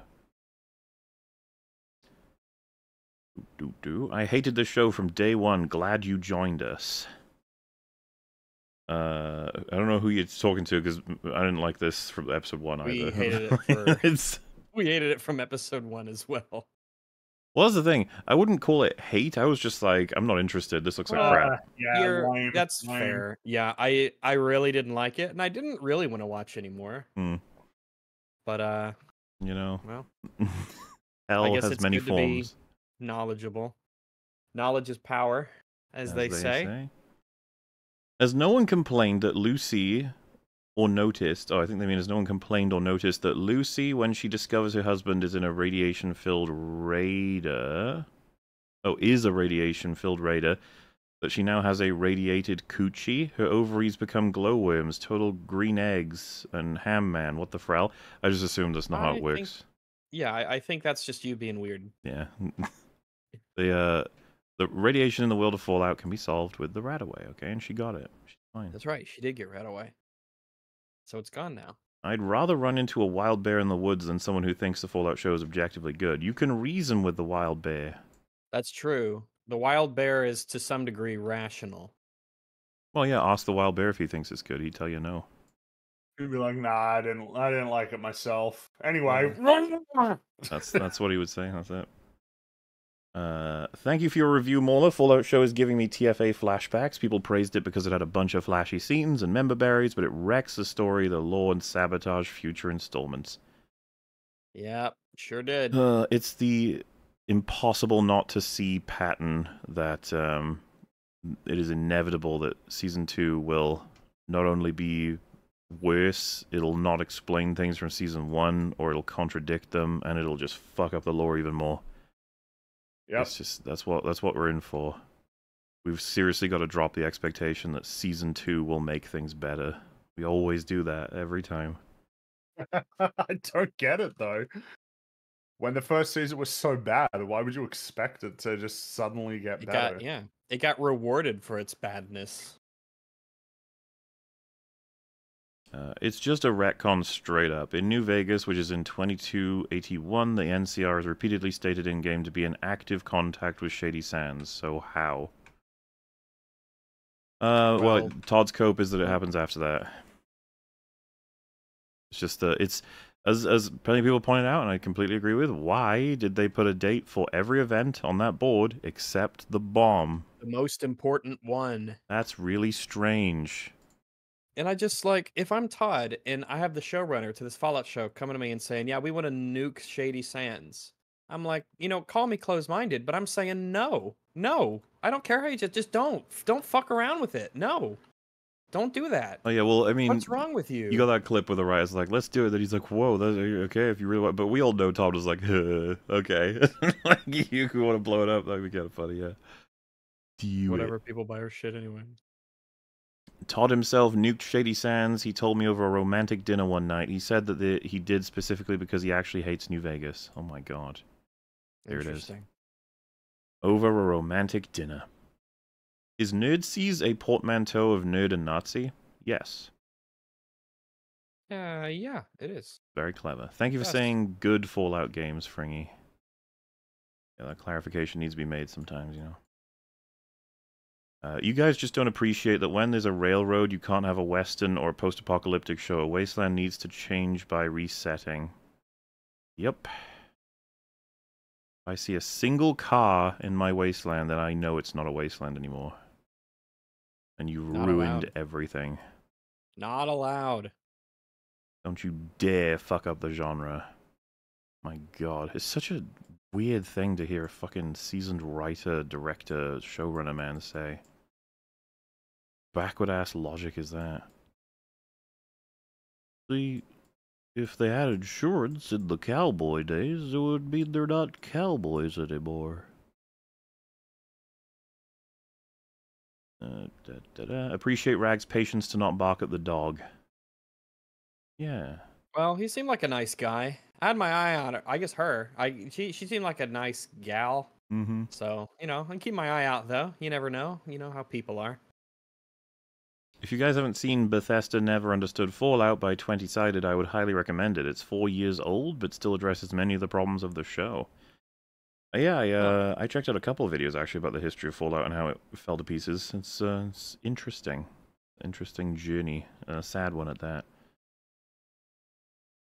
There were cars in the Spanish-American War. Progress is important to a story because that's how real life is. Red Dead Redemption 2 does this really well. The end of an era and the start of another. This is just the most fucking known... This is what I mean by, like, I can't believe I heard that from him. Everyone knows this is a thing. Fucking lose the genre of post-apocalypse if we enter a particular, like, set of vehicles or operations in a particular building. It's so sad. And so limiting, because you know that his response to it all is, well, time to nuke it. Like, wow. And yet, I'm told, from the video we watched, that nuking Shady Sands made the most sense. It just did. Which makes the most sense, yeah. If you look at the lore, it makes total sense, which Hank had nothing to do with. Crazy, that. I wish Season 1 was all before the nukes dropped to show us how advanced humanity had become, and then nuke it like Howard the Lair likes. Also, their lack of advanced tech in the scenes before nukes. I mean, I just redo it. Scrap the fucking season, redo it. Awful. More than happy to keep plenty of the actors, alright? It's not so much the story. Playing Fallout 4 Sims Settlements 2 while listening to this mod's writing blows the show out of the water unironically. Well, yeah, I mean, wouldn't surprise me, you know? Playing Fallout 4... Oh, wait, yeah. People need to stop fucking conflating the instability of the NCR in the Vegas region as the NCR's overall state. It's not. Inland NCR is more stable. Too bad. They pretty much wiped off the fucking map. Yep. And they don't even care to consider how he got the nuke. Like, they just totally just say he did it. He just nuked a whole city. How? I don't know. How did he have access to that? How did he manage to do it? How did he... I don't know. He just did. That's just a thing that they basically just don't even bother hand-waving. Them pesky vault techers, they did it. Oh, don't like them. Nope.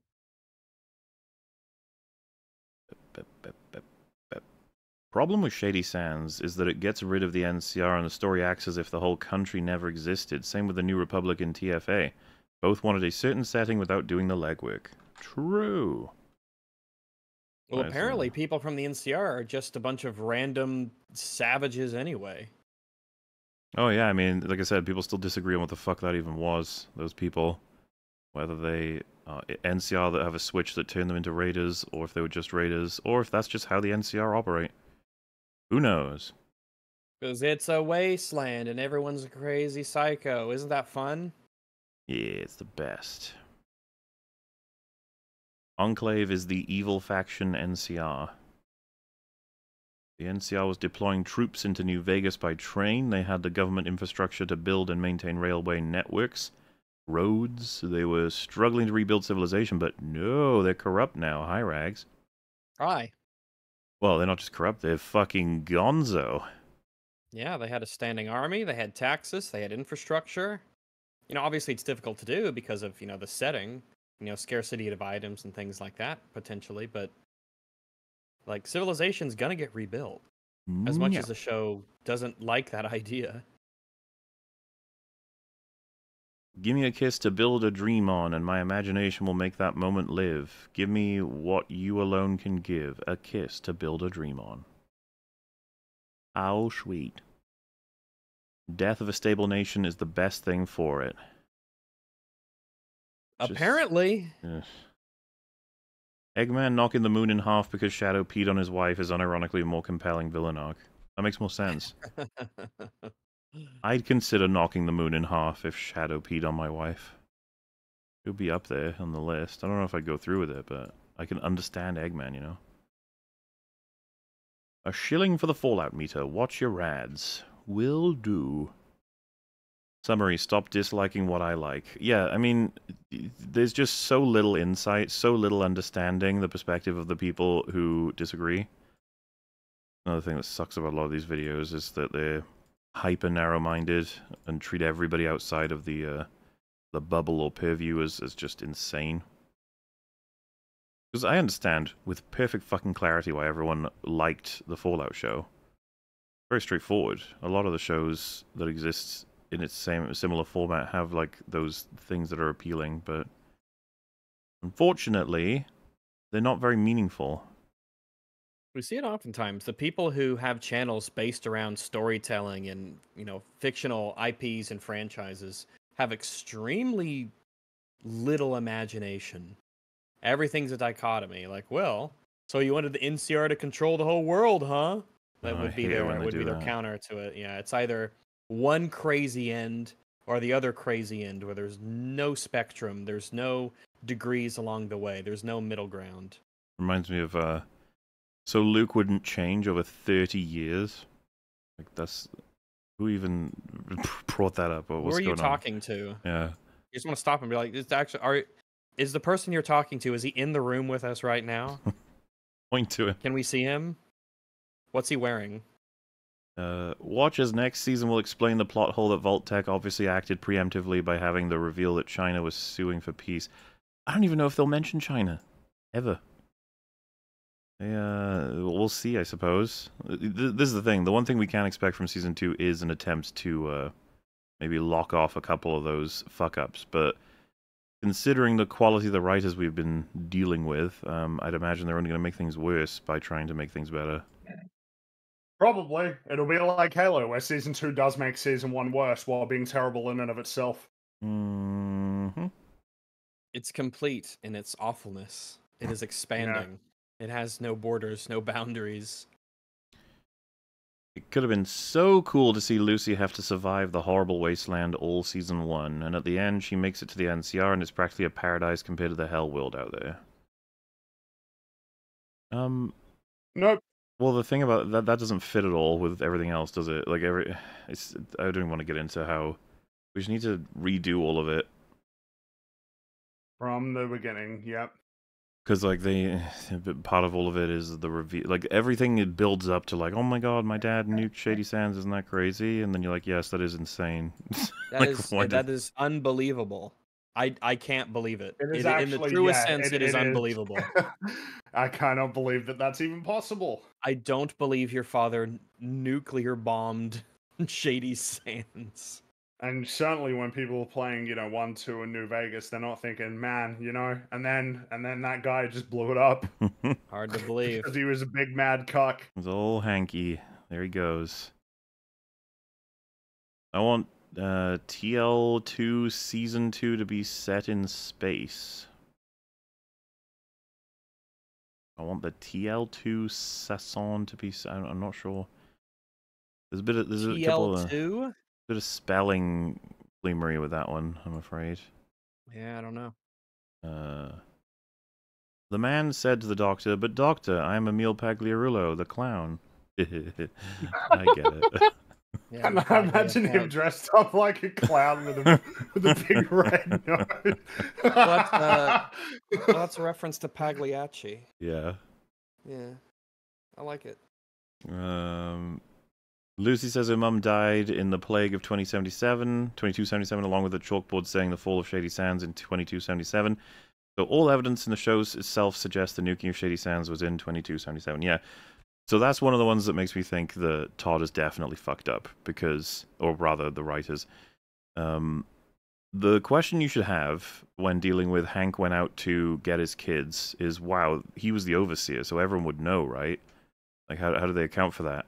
He just disappeared for some time, yeah. Yeah, so you have when the ghoul is chopping up his friendo, you have Lucy complaining about how when times are hard, you don't have to resort to cannibalism. And she says that, once upon a time we had in the plague of 2277, where my dad lost so much weight, he went down, I think she said he went down to 100 I used to know this, it's been a while now. It's like 150 pounds or something like that. And the point of that line, of course, is to let us know what Hank sold as a narrative when he went out to get his kids. So he quarantined everybody into their apartments in the shelter, the vault rather, and that meant that none of them could know that he had left the vault for a week, right? And he came back, presumably with Rose, or rather, he would have come back without her and told Betty the truth, and then those two would have told everyone else they buried Rose. Even though Rose is alive and a ghoul now, or whatever, out there. And so it's like, okay, but the thing is, they have Lucy say that happened in 2277. And if that happened in 2277, that means that the nuke would have, like everything Hank did would have happened in 2277 then. Mm-hmm. So you can't argue, what? So you're telling us that Hank chased Rose out into Shady Sands, he got his kids back, he then went back to the vault, then 4 years later, he nuked it, or he 5? Just started to blow it up. Yeah, that makes sense. That's like, and what happened there was they wrote it to be 2277, and then they were like, oh shit. Or they kind of were doing it to sabotage New Vegas. This is what I mean. Like, you have to be so incompetent to have fucked that up. Yeah, pretty much. And so people look for alternate suggestions, like how is it malicious? It's like, it might be.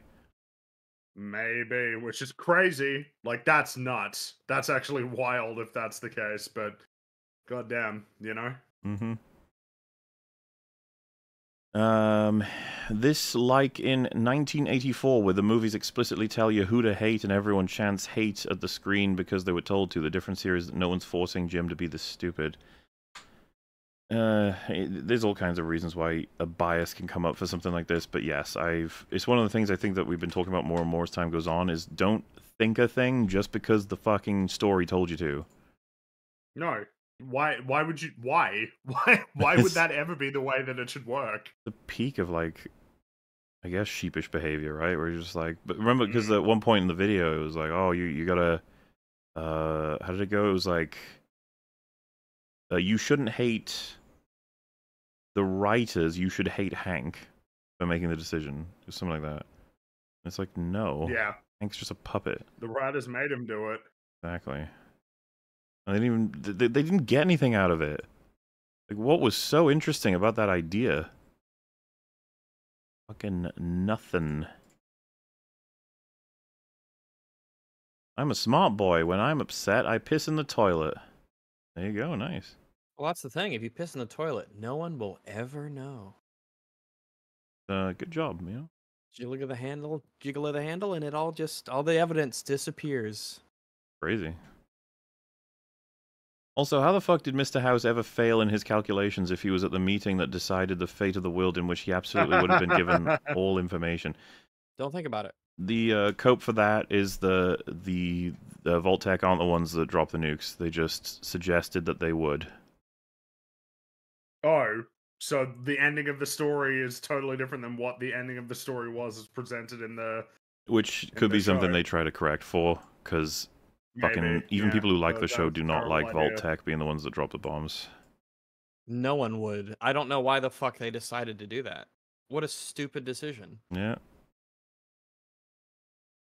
Especially like the first bombs, because like I said in the video, there are ways to write something akin to something like this. I'm trying to be as like, you know, really broadening it out as a potential, but the way that they sold it was that they were just like, we're just gonna blow up everything to make money. We're just like, whoa. Which is really stupid. Yes, you know what's really good for the economy? No economy. No, we're gonna make a new economy where nobody has any money. Nobody has any money. Why would you write that? Why are you so... like, you just want to ask him, like, are you stupid? You okay? Someone hurt you?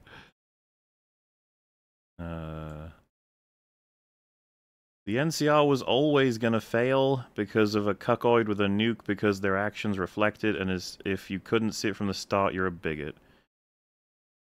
It's like... Okay. Hank's completely new, but we're supposed to believe this is something that follows along from age-old lore. It's like, I don't believe you. Ah, come on.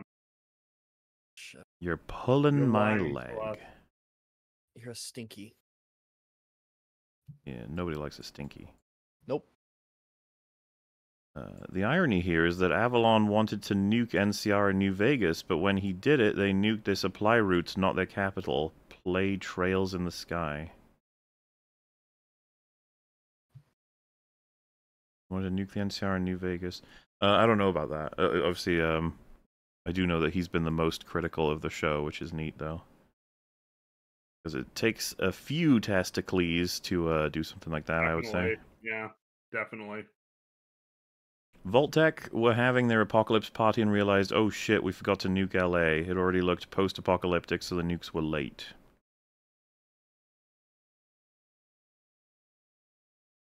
I guess all these things will be answered in Season 2 as to the specifics. I'm sure we'll get even more flashbacks. They'll be wonderful. Rags knows about the hole in the back of the fridge because that's how he puts the snow in. Oh. We're learning. I mean, every day. I thought I just used the big door in the front that was not facing the wall. You just open it up and put it in. That's the boring way of doing it. I guess. No one would expect the other way. Exactly. Keep them on their toes. Thoughts on Todd saying Fallout will never be set outside of America to preserve the Americana of the series, largely inspired by an Australian film? That's kind of funny, because my guess would be that if Fallout had continued under the like original studio, or continued with Obsidian, that the idea of leaving the United States would definitely be like a possibility. But certainly, yes, now there's no way. I could never imagine them doing a Fallout that isn't in America, because of how much of how embedded a lot of the aesthetic of Fallout is in like 50s America. Could you imagine them doing it and not having the fucking Vault Boy there? Like, yeah. Well, yeah, because now I'm imagining, what if you had like a version of the Vault Boy, but he was British and he was wearing like a top hat or something, like. I mean, the potential is enormous. He was called like Vault Chap or something. Yeah, Vault Lad. There's no like when people speculate about the next God of War taking him to all kinds of different cultures, it's the exact same thing. We would want to see more stuff, but like it's almost like a different dimension. Like let's see how it works. It's the same a reason why there's a lot of appeal in Grand Theft Auto doing a game that's in like a satirical version of a different country. Yeah, that would be real. But they probably would never not be in America either. And maybe the lame part is that from a marketing perspective, it's just always better off to do that for these sorts of franchises. That any time that you set it somewhere else, you'd be better off setting it in America, because people recognize those places more. New York, I feel like it's like and LA.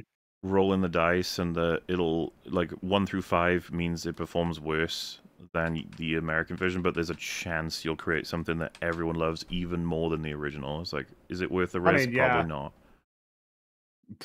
Which is the reason why, yeah, I'd be surprised if there was ever a Grand Theft Auto that wasn't set in the United States. Despite the fact that you could have something really interesting of like, you know, Grand Theft Auto in a different country. I mean, I know that there was the really, really, really back in the day, the London one, but you get the deal. And yeah, Fallout, no way. I mean, the fact that they weren't even willing to set their show in a place that they've, you know, never been before either is fascinating to me. That they were like, yep, do it LA, and then we'll set up New Vegas instead of, I don't know, Chicago or something, or Seattle or Texas. Just seems like a missed opportunity. Why wouldn't you do it in a different place? I mean, even Fallout 76 was willing to be like, yeah, Appalachia. Appalachia, yeah. We'll go it out there. Is it Appalachia or Appalachia? I don't know. I've heard both ways. Yeah, I feel like I've heard both ways too, so now I'm not sure.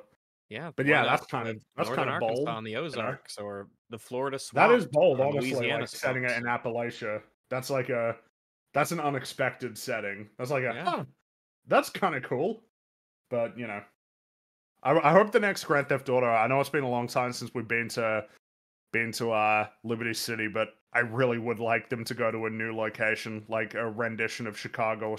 Sounds like it could be really cool, or like the Great Lakes area. Oh, that feels like that could be really cool if you had like that in this map the central area is the ocean area, you know, a lake in this case, and then you can move between them to go to major cities like along those lakes. It feels like it could be cool, but I don't think that's happening. No, the expansive potential of Fallout is just shrinking with every fucking iteration that's added on. It's like, oh god, we're not even doing landerizing itself, nuking their factions. So that's true because everything needs to stay the same. Like, imagine we had a lot of fun, and you know, it's a bit of a stretch, but they spent like loads of money on this program to send a whole bunch of Vault Tech people to the moon and to set up a whole colony there. And you could have a whole story about that. It's like, that sounds like it'd be really fun. It's like, yeah, we're not doing that ever. Yeah, that's probably not happening. You might as well abandon that as a thing to be excited about. Rags, I need your top quality jokes. Well, what are you waiting for, Rags? Oh, okay. Let me see. Oh, all right. A farmer had 297 cows in his field, but when he rounded them up, he had 300. Oh! I don't mind that, actually. It's it's all right. Yeah. Amusing joke. Don't feel too bad. Yeah. Nobody laughs. Even though you wouldn't know, because, you know. You know, some people don't get that. Did they like Fallout? Yeah, I can believe. I can understand why people just don't get jokes sometimes, like where it's just like, wait, hold on, what? Oh, I see, yeah. There are 66 years between the Wright brothers' successful flight and the Apollo 11 moon landing as an example of how fast humans can progress. Hi, Rags. Hello. No, everything stays the same. Like, 300 years after the bombs drop, yeah, that maybe things might look a little bit different by then, yeah. No, exactly. No, you're right, no. And if anything manages to sneak past us, we'll nuke it. Like, we'll blow it up. Alright, you guys are fun. I'll wait to see your next fucking thing. And that's the thing, they probably... Like, what do you guys think? What's the expected amount of seasons you reckon that Fallout will get? I'm gonna go ahead and guess maybe like 4 or 5 seasons. I think I want to guess 4. I think 2 will do a bit worse, and then 3 will be, oh god, we should probably end, and then they get 1 more. But I could be very wrong on that. We'll see. You know what? Maybe they'll improve. Oh my! It's just like so unlikely. It really is. Like, it's not gonna go. Really no, they're with how they've been rewarded for their fucking horrific behavior. Yeah. No, it'll get worse. If anything, the guardrails, if any existed, will be removed. They will be given free reign to do whatever they want. They won't even consult Todd or Bethesda when they want to nuke a faction. They'll just do it. Well, Todd will just say, you can nuke anywhere. If you want to nuke New Vegas, be my guest. Well, what I if, hate that place. What do you guys place the odds on them eventually saying? Some interviewer says, hey, everyone thought it was really weird when you, did this, which is completely in opposition to one of the main things that ever happened in anything Fallout. What do you have to say about that? And how long do you think before they say, oh, well, we like to think of the Fallout show as a sort of, think of it as a side-by-side continuity. It's supplementary, it's informative, but not the same. Of course, it was never supposed to be the same thing.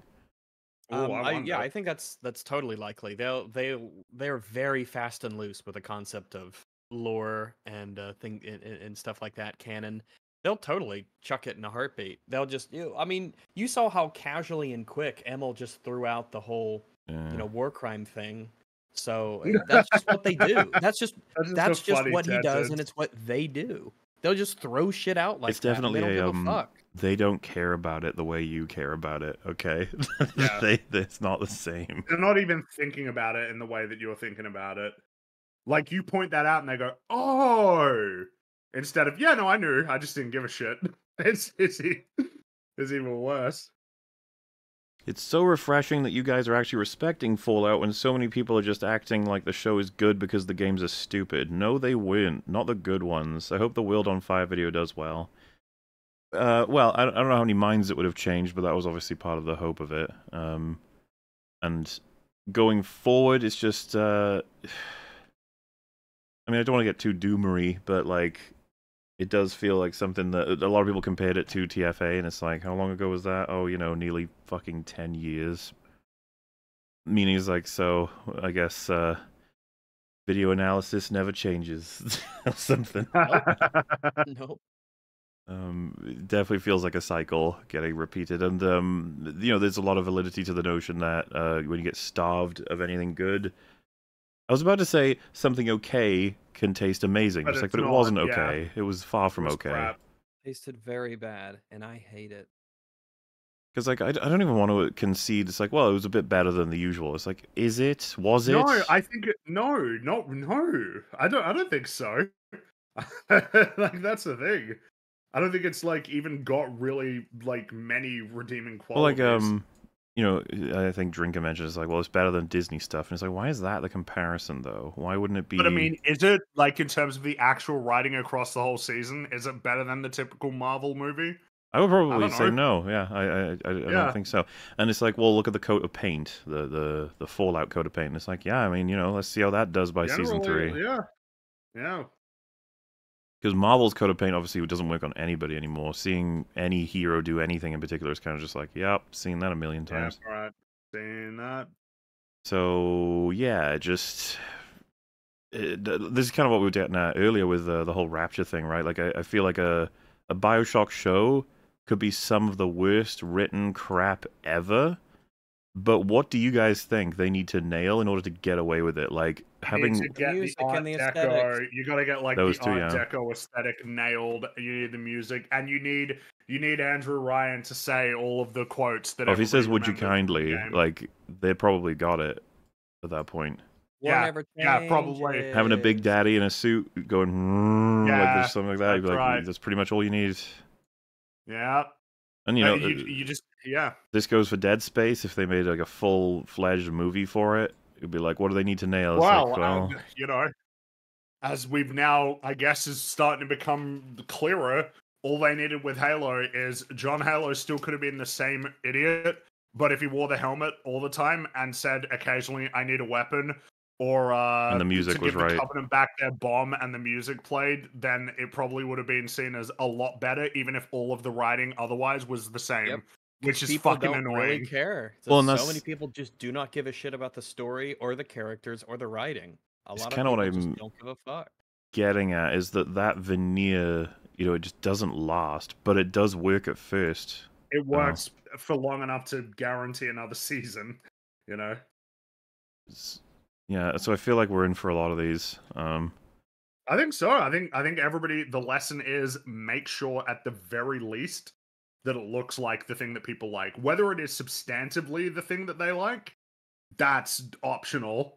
You know, that's up well, what's for funny, debate. dude, is that, like, I don't think the Fallout was the one that would make me, you, or Rags get to our, let's call it a fever pitch. But if they did this, what they did to Halo, if they did it to, I was about to say if they did it to Halo. Well, we've seen the result of what they've done. If they do it to Halo, I feel like we were covering it when basically the whole internet had fucking fell asleep on that show. You know, it was just like, whatever, ain't watching it anymore. So maybe that one's a special case. But obviously, yeah, if they go for Bioshock, the three of us are going to be very fucking pissed off. If they do as well as they did with Fallout, terrible. Yeah. Same with Dead Space. You know, like if they adapted fucking Resident Evil 4 into a film and did the same thing, it would be the same thing. It's just there's some IPs. And this, by the way, has a strange effect of being beneficial and detrimental at the same time. If they do it to an IP we don't particularly care about all that much, and I'm not saying Fallout definitely fits that bill, but let's just say it's close enough, we have the benefit of not being tricked by an aesthetic that we're not as, I guess, willing to be tricked by, but the detriment is that we're not as familiar in how they've destroyed everything. I suppose it's funny, too, because being really familiar with it can lead to you being tricked much easier, but also can lead to you not being tricked as easy. Yeah, that's true. Sort of just, it'll just be what kind of fan are you? The best meme to come out of Civil War, the movie.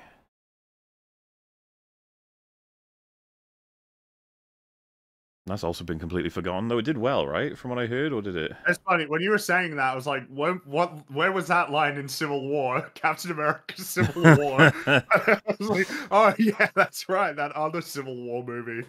Yeah. Apparently, it made a good amount of money, but it was the most expensive A24 movie. So you know. Amazon consciously removed China from the law to maintain its relationship with IRL China. Prove me wrong. Also, hi, Rags. He would say hi. Just a little muted right now. Yeah, I mean, everyone has concluded that, because why else? Why else would that have happened? So it seems like the most obvious explanation. Maybe they'll explain it in season 2. They'll go, no, it was this reason. We didn't want to reveal it yet. You're like, oh, I got it. Alternatively, there will be no explanation, which is more likely. Always assume it'll be that. They own the IP, so they can do whatever. So if tomorrow I bought Halo and made my OC shit cuck kick chef Chief's balls, says chef, but whatever, turn his head into red jam, that's okay. I think the argument would be legally, yes, that is okay, but like nobody should be arguing that would be a good decision or anything, you know? I guess when you say legally it's okay, it's almost like redundant. It's like, whatever, who cares? A lot of people don't even... Like we've talked about it several times, whether or not you consider... Does any Fallout fan who loves the first few games consider the show actually canon, or do they consider it like this silly thing they made? It's probably the latter. I struggle to believe, because it's the same with the Star Wars sequels, I struggle to believe the hardcore like OT people actually think all of that happened. Like, yeah, like, do you really think about that when you think about Star Wars, and those were the events that occurred? Like, do you really? Especially when everyone seems to agree Rise of Skywalker was awful. Like just nobody likes it. You know, plenty of people still like TLJ, and plenty of people... Well, I was about to say, when was the last time you heard someone praise TFA? A long time. Because there's like... Even TLJ praise is wearing really thin. It always was a weird... Like, TLJ is arguably one of, like, the poster child for fucking culture war. That's why, liking it is, like, a statement, so people still claim to do that. I don't know how many people actually like TLJ, you know what I mean? Like, how many people actually rewatch it? It's weird, isn't it, right? That, like, liking TLJ is tied up in, like, your view on politics. Yeah. It's so weird. Like, that it's actually tied up on whether or not you say you like it or dislike it, there will be assumptions made about your political leanings on completely irrelevant, irrelevant to Star Wars, like, subjects. And so, I think it's a shit film. And there's, like... There's, like, viral options, especially with how you can make money on Twitter, to just post, you know, is there a better movie than TLJ? Oh my god, best Star Wars movie, all that sort of stuff. So, yeah. But, like, I just don't see anything for EFA. I mean, that's not surprising in a sense, because what is there in that film that's genuinely going to excite you? You know? Maz Kanata. it's kind of an interesting thing about great, the conversations about movies and TV shows is that, in a sense, it's defined by what people think who are the most interested in it, either positive or negative, because the people who are like generally apathetic on it will eventually kind of move on from the conversation, while people who are more interested in it will keep that conversation going and in a certain sense kind of define the accepted consensus on it. Or sometimes it clashes crazily where people are like, oh, you know, it's like this film is actually really great, and then that like gets around and people are like, wait, what? Like, do people actually think that this movie was great? I thought we all agreed it sucked. Dude, that sort of thing. The flip for that 5th episode of Ahsoka, like, yeah, just interesting, isn't it? Why can't it just happen faster, for fuck's sake? You know what I mean? I guess that's the thing is, you figure that these sorts of tricks, in a sense, when they keep getting employed, will eventually stop working as well. But no, I guess not. It still takes a bit of time. I've even seen people saying that Dead Reckoning is bad, and I was just like, man, I felt like we were the only people saying that shit when it came out. Yeah, I know. That felt like a lonely little island that we were on. I think Lil Platoon said it was bad too, but I can't remember how long it took for him to see it, so I don't know if it's quite as similar, but like I think it was even when we were breaking it down, it just got worse and worse and worse, isn't it? I think so, yeah. Yeah. Huge shame, but not to keep randomly shitting on it, but I mean, it kind of deserves it a little bit, let's be honest. Deserves it, yeah. Don't let it get away with it. No. The communists wanted to wipe everything off the map and force everyone into squalor. What did they mean by this? Well, you can't really do that meme because they had the capitalists wanting to kill everyone, so... Yeah. They're just retarded. They destroyed the world. it's just, that's it. Good things happen in the world all the time. People who think bad things happening is more real are all miserable pricks who want you to be miserable too. There's some truth to that. People who spread misery and doomsaying. A lot of the times they want you to feel a certain way. They have an ulterior motive. It's not like things are bad, so you need to do your best to make things better and help other people. No. A lot of people are like, no, things are really, really bad. You need to do this. You need to do that. Take what's yours. You side with this, side with this political thing, or watch this person, or da-da-da. These people are to blame. Fuck them. Be like, oh, wow, yeah. I don't like them now. I honestly think Jim wouldn't like this show if it wasn't for the scene making the capitalists cartoonishly evil and that commies are sane people. You'd think, but like it's so badly done. How is it useful or meaningful to you if, you know, in the real world you want to actually be dealing with, you know, what you perceive to be a problem with the world? It would be like if the South Park episode had Kathleen Kennedy was a clown and they just said over and over again, I'm terrible and I make bad things. The problem is I'm imagining that being funny. You know they do more than that, though. You fucking know. Jumping back and forth, you know, like kind of like a crab, just bouncing back and forth. You know for a fucking fact they would do more with it than that. That's the thing. Yeah, of course. Because if it were just that, and think about their jokes and plan them out.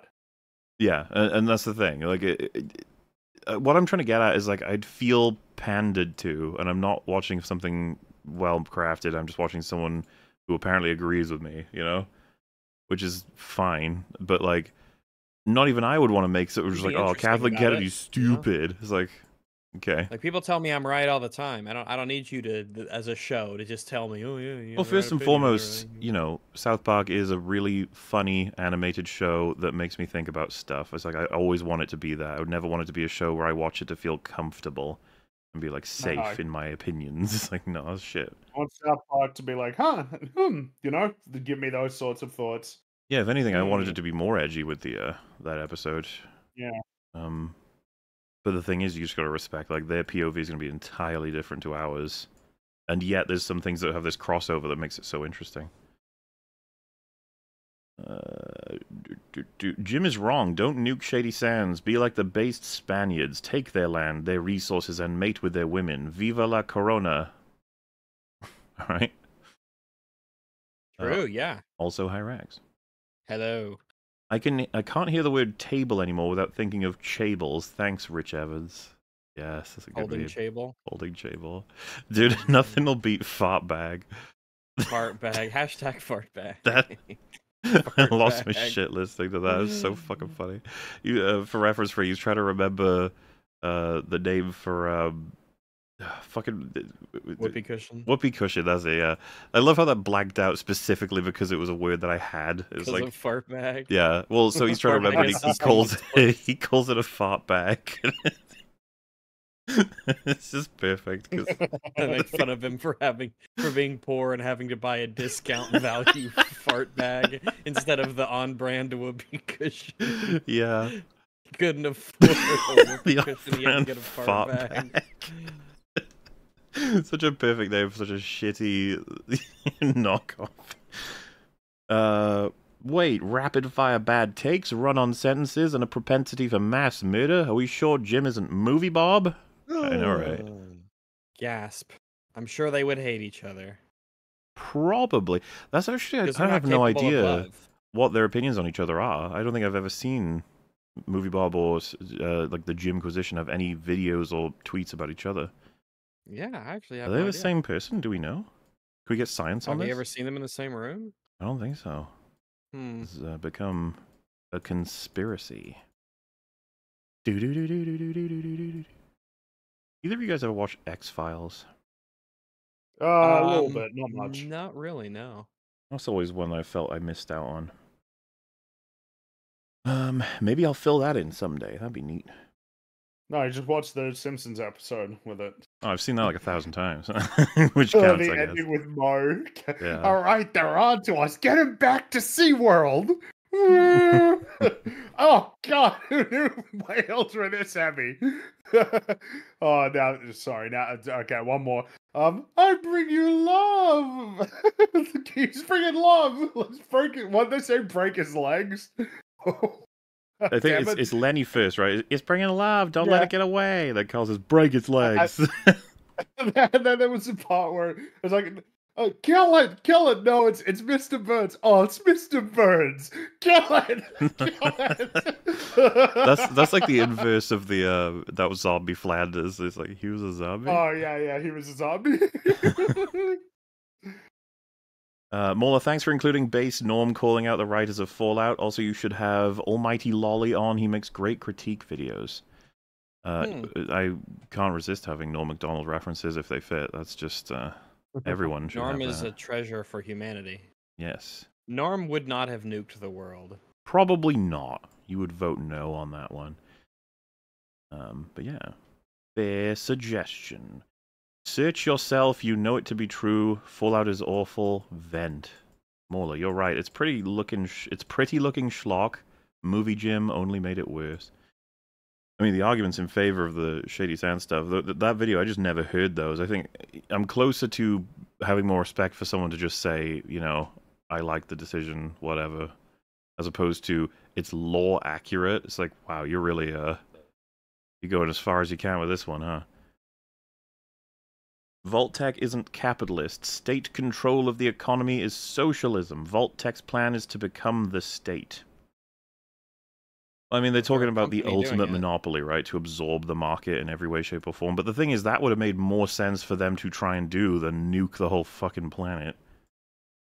Or even just nuke America specifically, which is just weird. It's just like, oh yeah, by destroying the world, then we will control the non-existent economy. Like I said, I wish they were making good Austin Powers films semi-regularly, because I just want a really retarded character to say that to Dr. Evil, and for him just to feel like, right. Like, even he can't handle this kind of logic. It's just perfect. It's sitting right there. It wants to be parodied. Even though someone will probably say, like, this is a parody, and be like, ugh. Okay, if you say so. Capitalists want to blow up the world. What? You'll have to explain this parody to me. Please do tell. Jim is outlandishly wrong here. The world of Tamriel, that's the Skyrim one, right? Tamriel, isn't it? Tamriel. I didn't know if the M was a mistake in writing or if that's just how it's spelled. It was TMA. Is it supposed to be TAM? TAM. I think so, yeah. Okay. You know, everyone, we appreciate your super chats immensely, but you can double check them very briefly for spelling and grammar before you hit enter. Pretty sure when you type them out, it'll it'll give you the little red lines. It'll let you know where things have gone wrong. You just don't have any excuse. It makes it easier for us to know what the fuck you're saying if you do a little bit better with your communication. The world of Tamriel has seen Dwemer and Dwarven races disappear from greater civilizations into chaos and apocalypse, so he's wrong on another count. I am just not familiar at all with Tamriel lore. I can't say one way or the other. I'm Mubler and Fringo Frango Frongo. Oh, hey. Hello. Frongo. Rags, your mum's a Christian, right? What will you think when she and others get raptured in our lifetime? Also, hi, Rags. Hi. I just hope they have a good time, you know? If everyone did get raptured, like we had just definitive evidence, I feel like the three of us would be fucking laughing so hard. Like, no way. Yeah, that just sounds like funny to me. It'd just be like, oh, okay. All right, I guess I'll just carry on. Yeah, that's doing that. stuff. Is the world still functional? Like, I hope so. Damn, now I'm just thinking again from The Simpsons. You remember the Rapture movie? I think so. What's it was like Left Below or something, and then it started raining, and there was a guy in a plane. Why did I choose to be gay?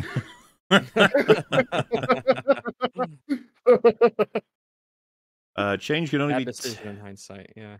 Change can only be terrible change that's good. That's when it's boring and stagnation. How dare we want progress in the wasteland? Stop running the wastes. Well, I just think it's a whole lot more interesting. Like, narratively and storytelling-wise, isn't it far more interesting? You have a lot more options if there's, like, some basic level of civilization that's kind of, like, around. You can have factions interacting and infrastructure and things that are kind of established and worth protecting. Imagine in their own, like in season 2 or 3 or something, they make their own established, well-functioning civilization that Lucy and the Ghoul eventually come across. Like, it's brand new for the IP. Yeah, we destroyed the NCR so we could have our own shitty thing. It would slot right in with the rest of the I completely expect it. I believe in an interview they would be like, well, yeah, we wanted to show that some parts of the wasteland have really managed to move along, you know? And they would just be like, oh my god. We just want the stinky NCR because that's not ours. No, it's shitty and boring and no one likes it. We want to insert our parasite into the IP.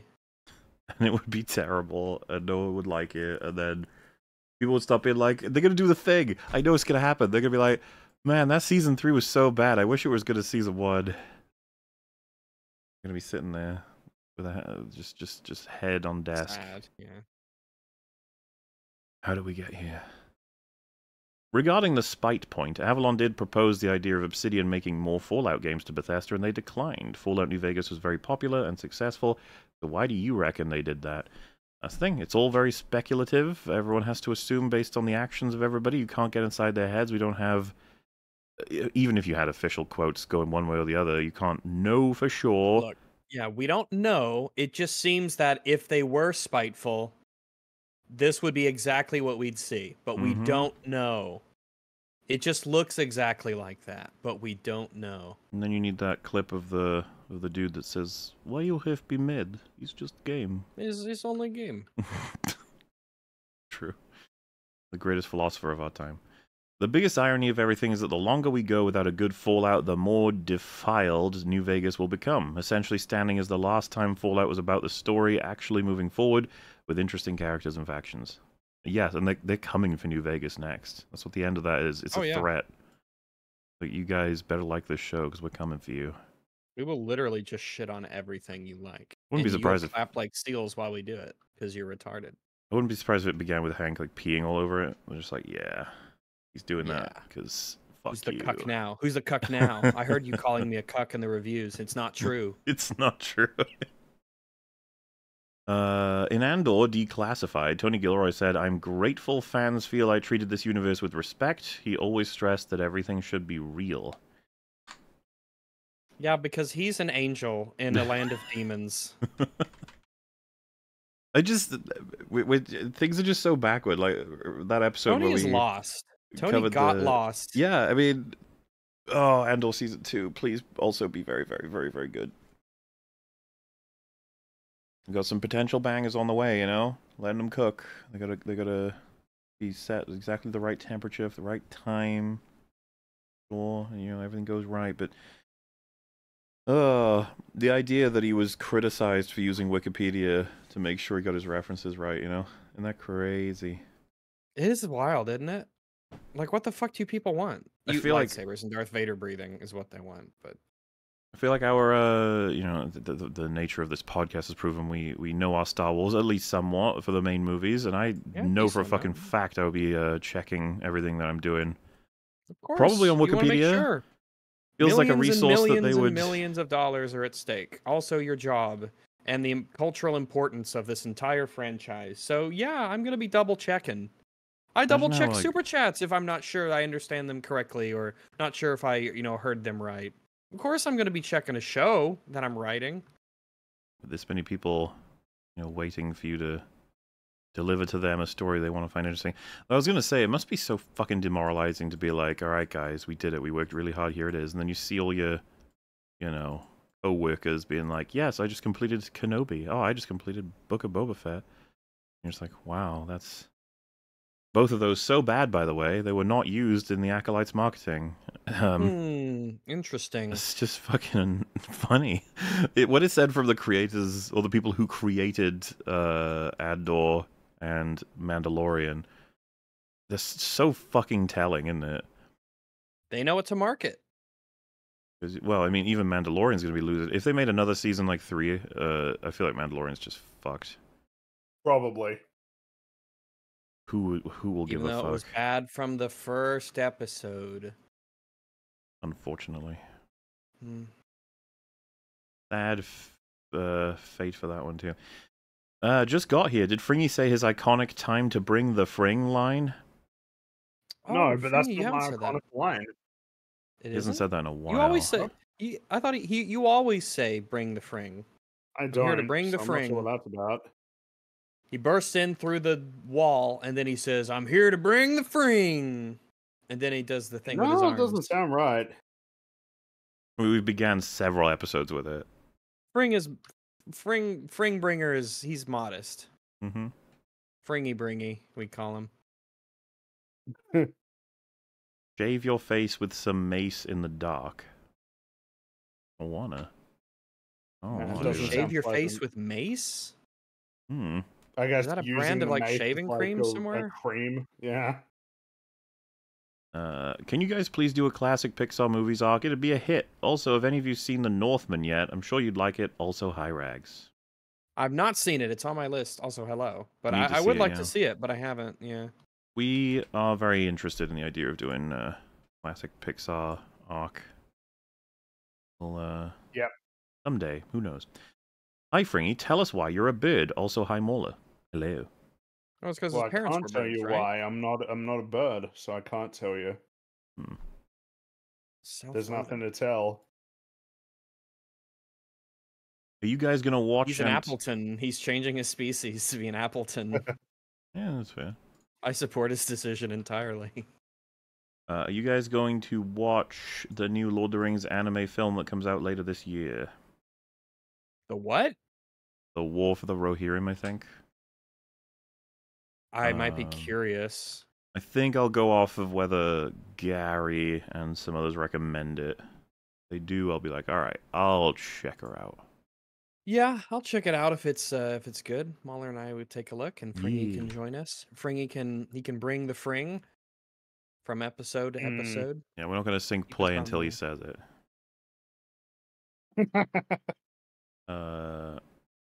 Extinct animal of the day, Esteminotius. The face only a mother and or paleontologist could love. Alright, let's give him a little look-see. Yeah, it's interesting. But he looks like he's a happy guy. What a handsome boy. That looks so bad. Yeah, he's just living his best life. He looks like he's got a Pokemon head, and then just a normal animal body. Yeah, it does kind of look like a Pokemon head. Yeah, he's got a Pokemon head. Where they're like, we don't want it to look too much like the thing it's based on, so let's just add some random shit. Like, alright. Random shit, go! And so, random shit was added. Alright, and on that note, thank you everybody. That's the final massage. We appreciate it. And I suppose everybody, thank you very much. We appreciate it a lot. We shall see you in the future, whenever that may be. But for now, bye-bye. See you later, Bye, everybody. Bye-bye. See you later.